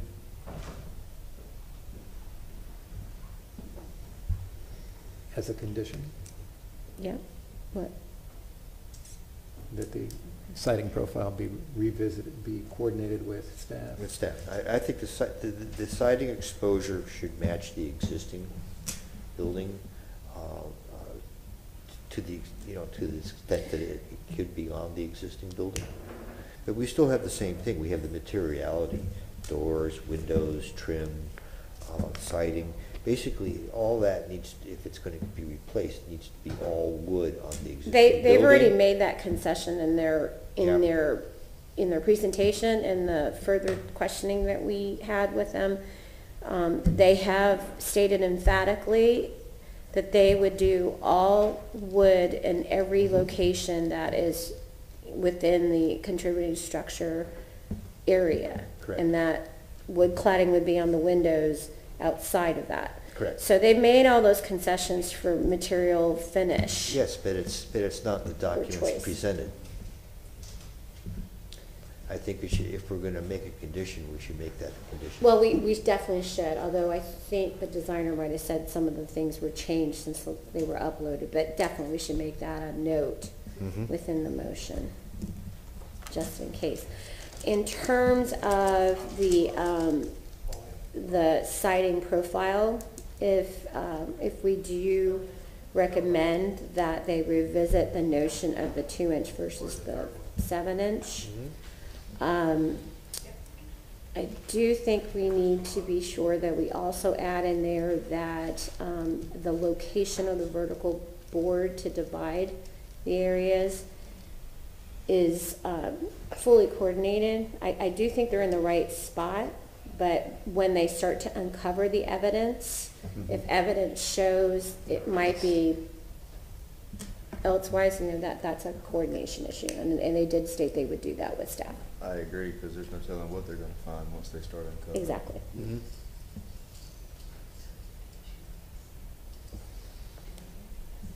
Anything else? Anyone like? Okay, can I just clarify in regards to the 2-inch or 7-inch siding? Are you leaving that designation to be coordinated with staff? Nope. I think we're talking about if we make that recommendation, we're going to be very clear, I think, about whether it's 2-inch or 7-inch. I believe, correct? I think Correct we me need if to I'm be. wrong. I think we need to be at this level. Absolutely, Yes. absolutely. I don't think we're saying, hey, staff, you tell them what. No, I think we are saying, I am adamant that we are saying either it's 2-inch or something. I think But what we you- are stating the dimension, the profile. Referring back to staff is once they start uncovering and on the renovation side of this, where that delineation line is. We think we know where it is as of today, but unfortunately, there's no way to clearly know where that is until you start taking all this siding off. So I think that was what you may have heard referring back to staff on that. Good?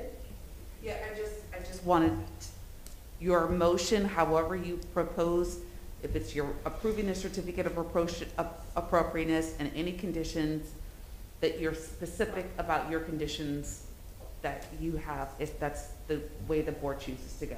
Understood. Yeah, on the siding, help clarify that. I think there's still some exploratory work to be done on site. But I think that if we stated something along the lines of a 2-inch nominal exposure to match existing, we give whatever room is necessary. It could be 2 1/4, it could be 2 1/2. We don't know exactly what that number is tonight. I agree with the nominal. Anyone wish to move forward with a motion? Okay. We have the demising board. We have the all wood on the contributing structure. And we have the nominal 2-inch siding to be coordinated. Yes, thank you. I'm going to take a stab at this.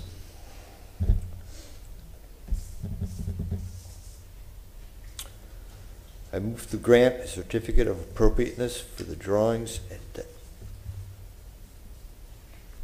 and documents presented at this public hearing in ARC 21-312 for the property located at 713 South Orleans Avenue with the following conditions. 1, that all materials replaced, and that includes windows, doors, trim, be made entirely of wood with respect to the contributing structure. 2, that the demising board between exterior finishes as for the exterior of the building be coordinated with staff in the field as to its final location depending upon the findings of what may be uncovered as the building is being denuded.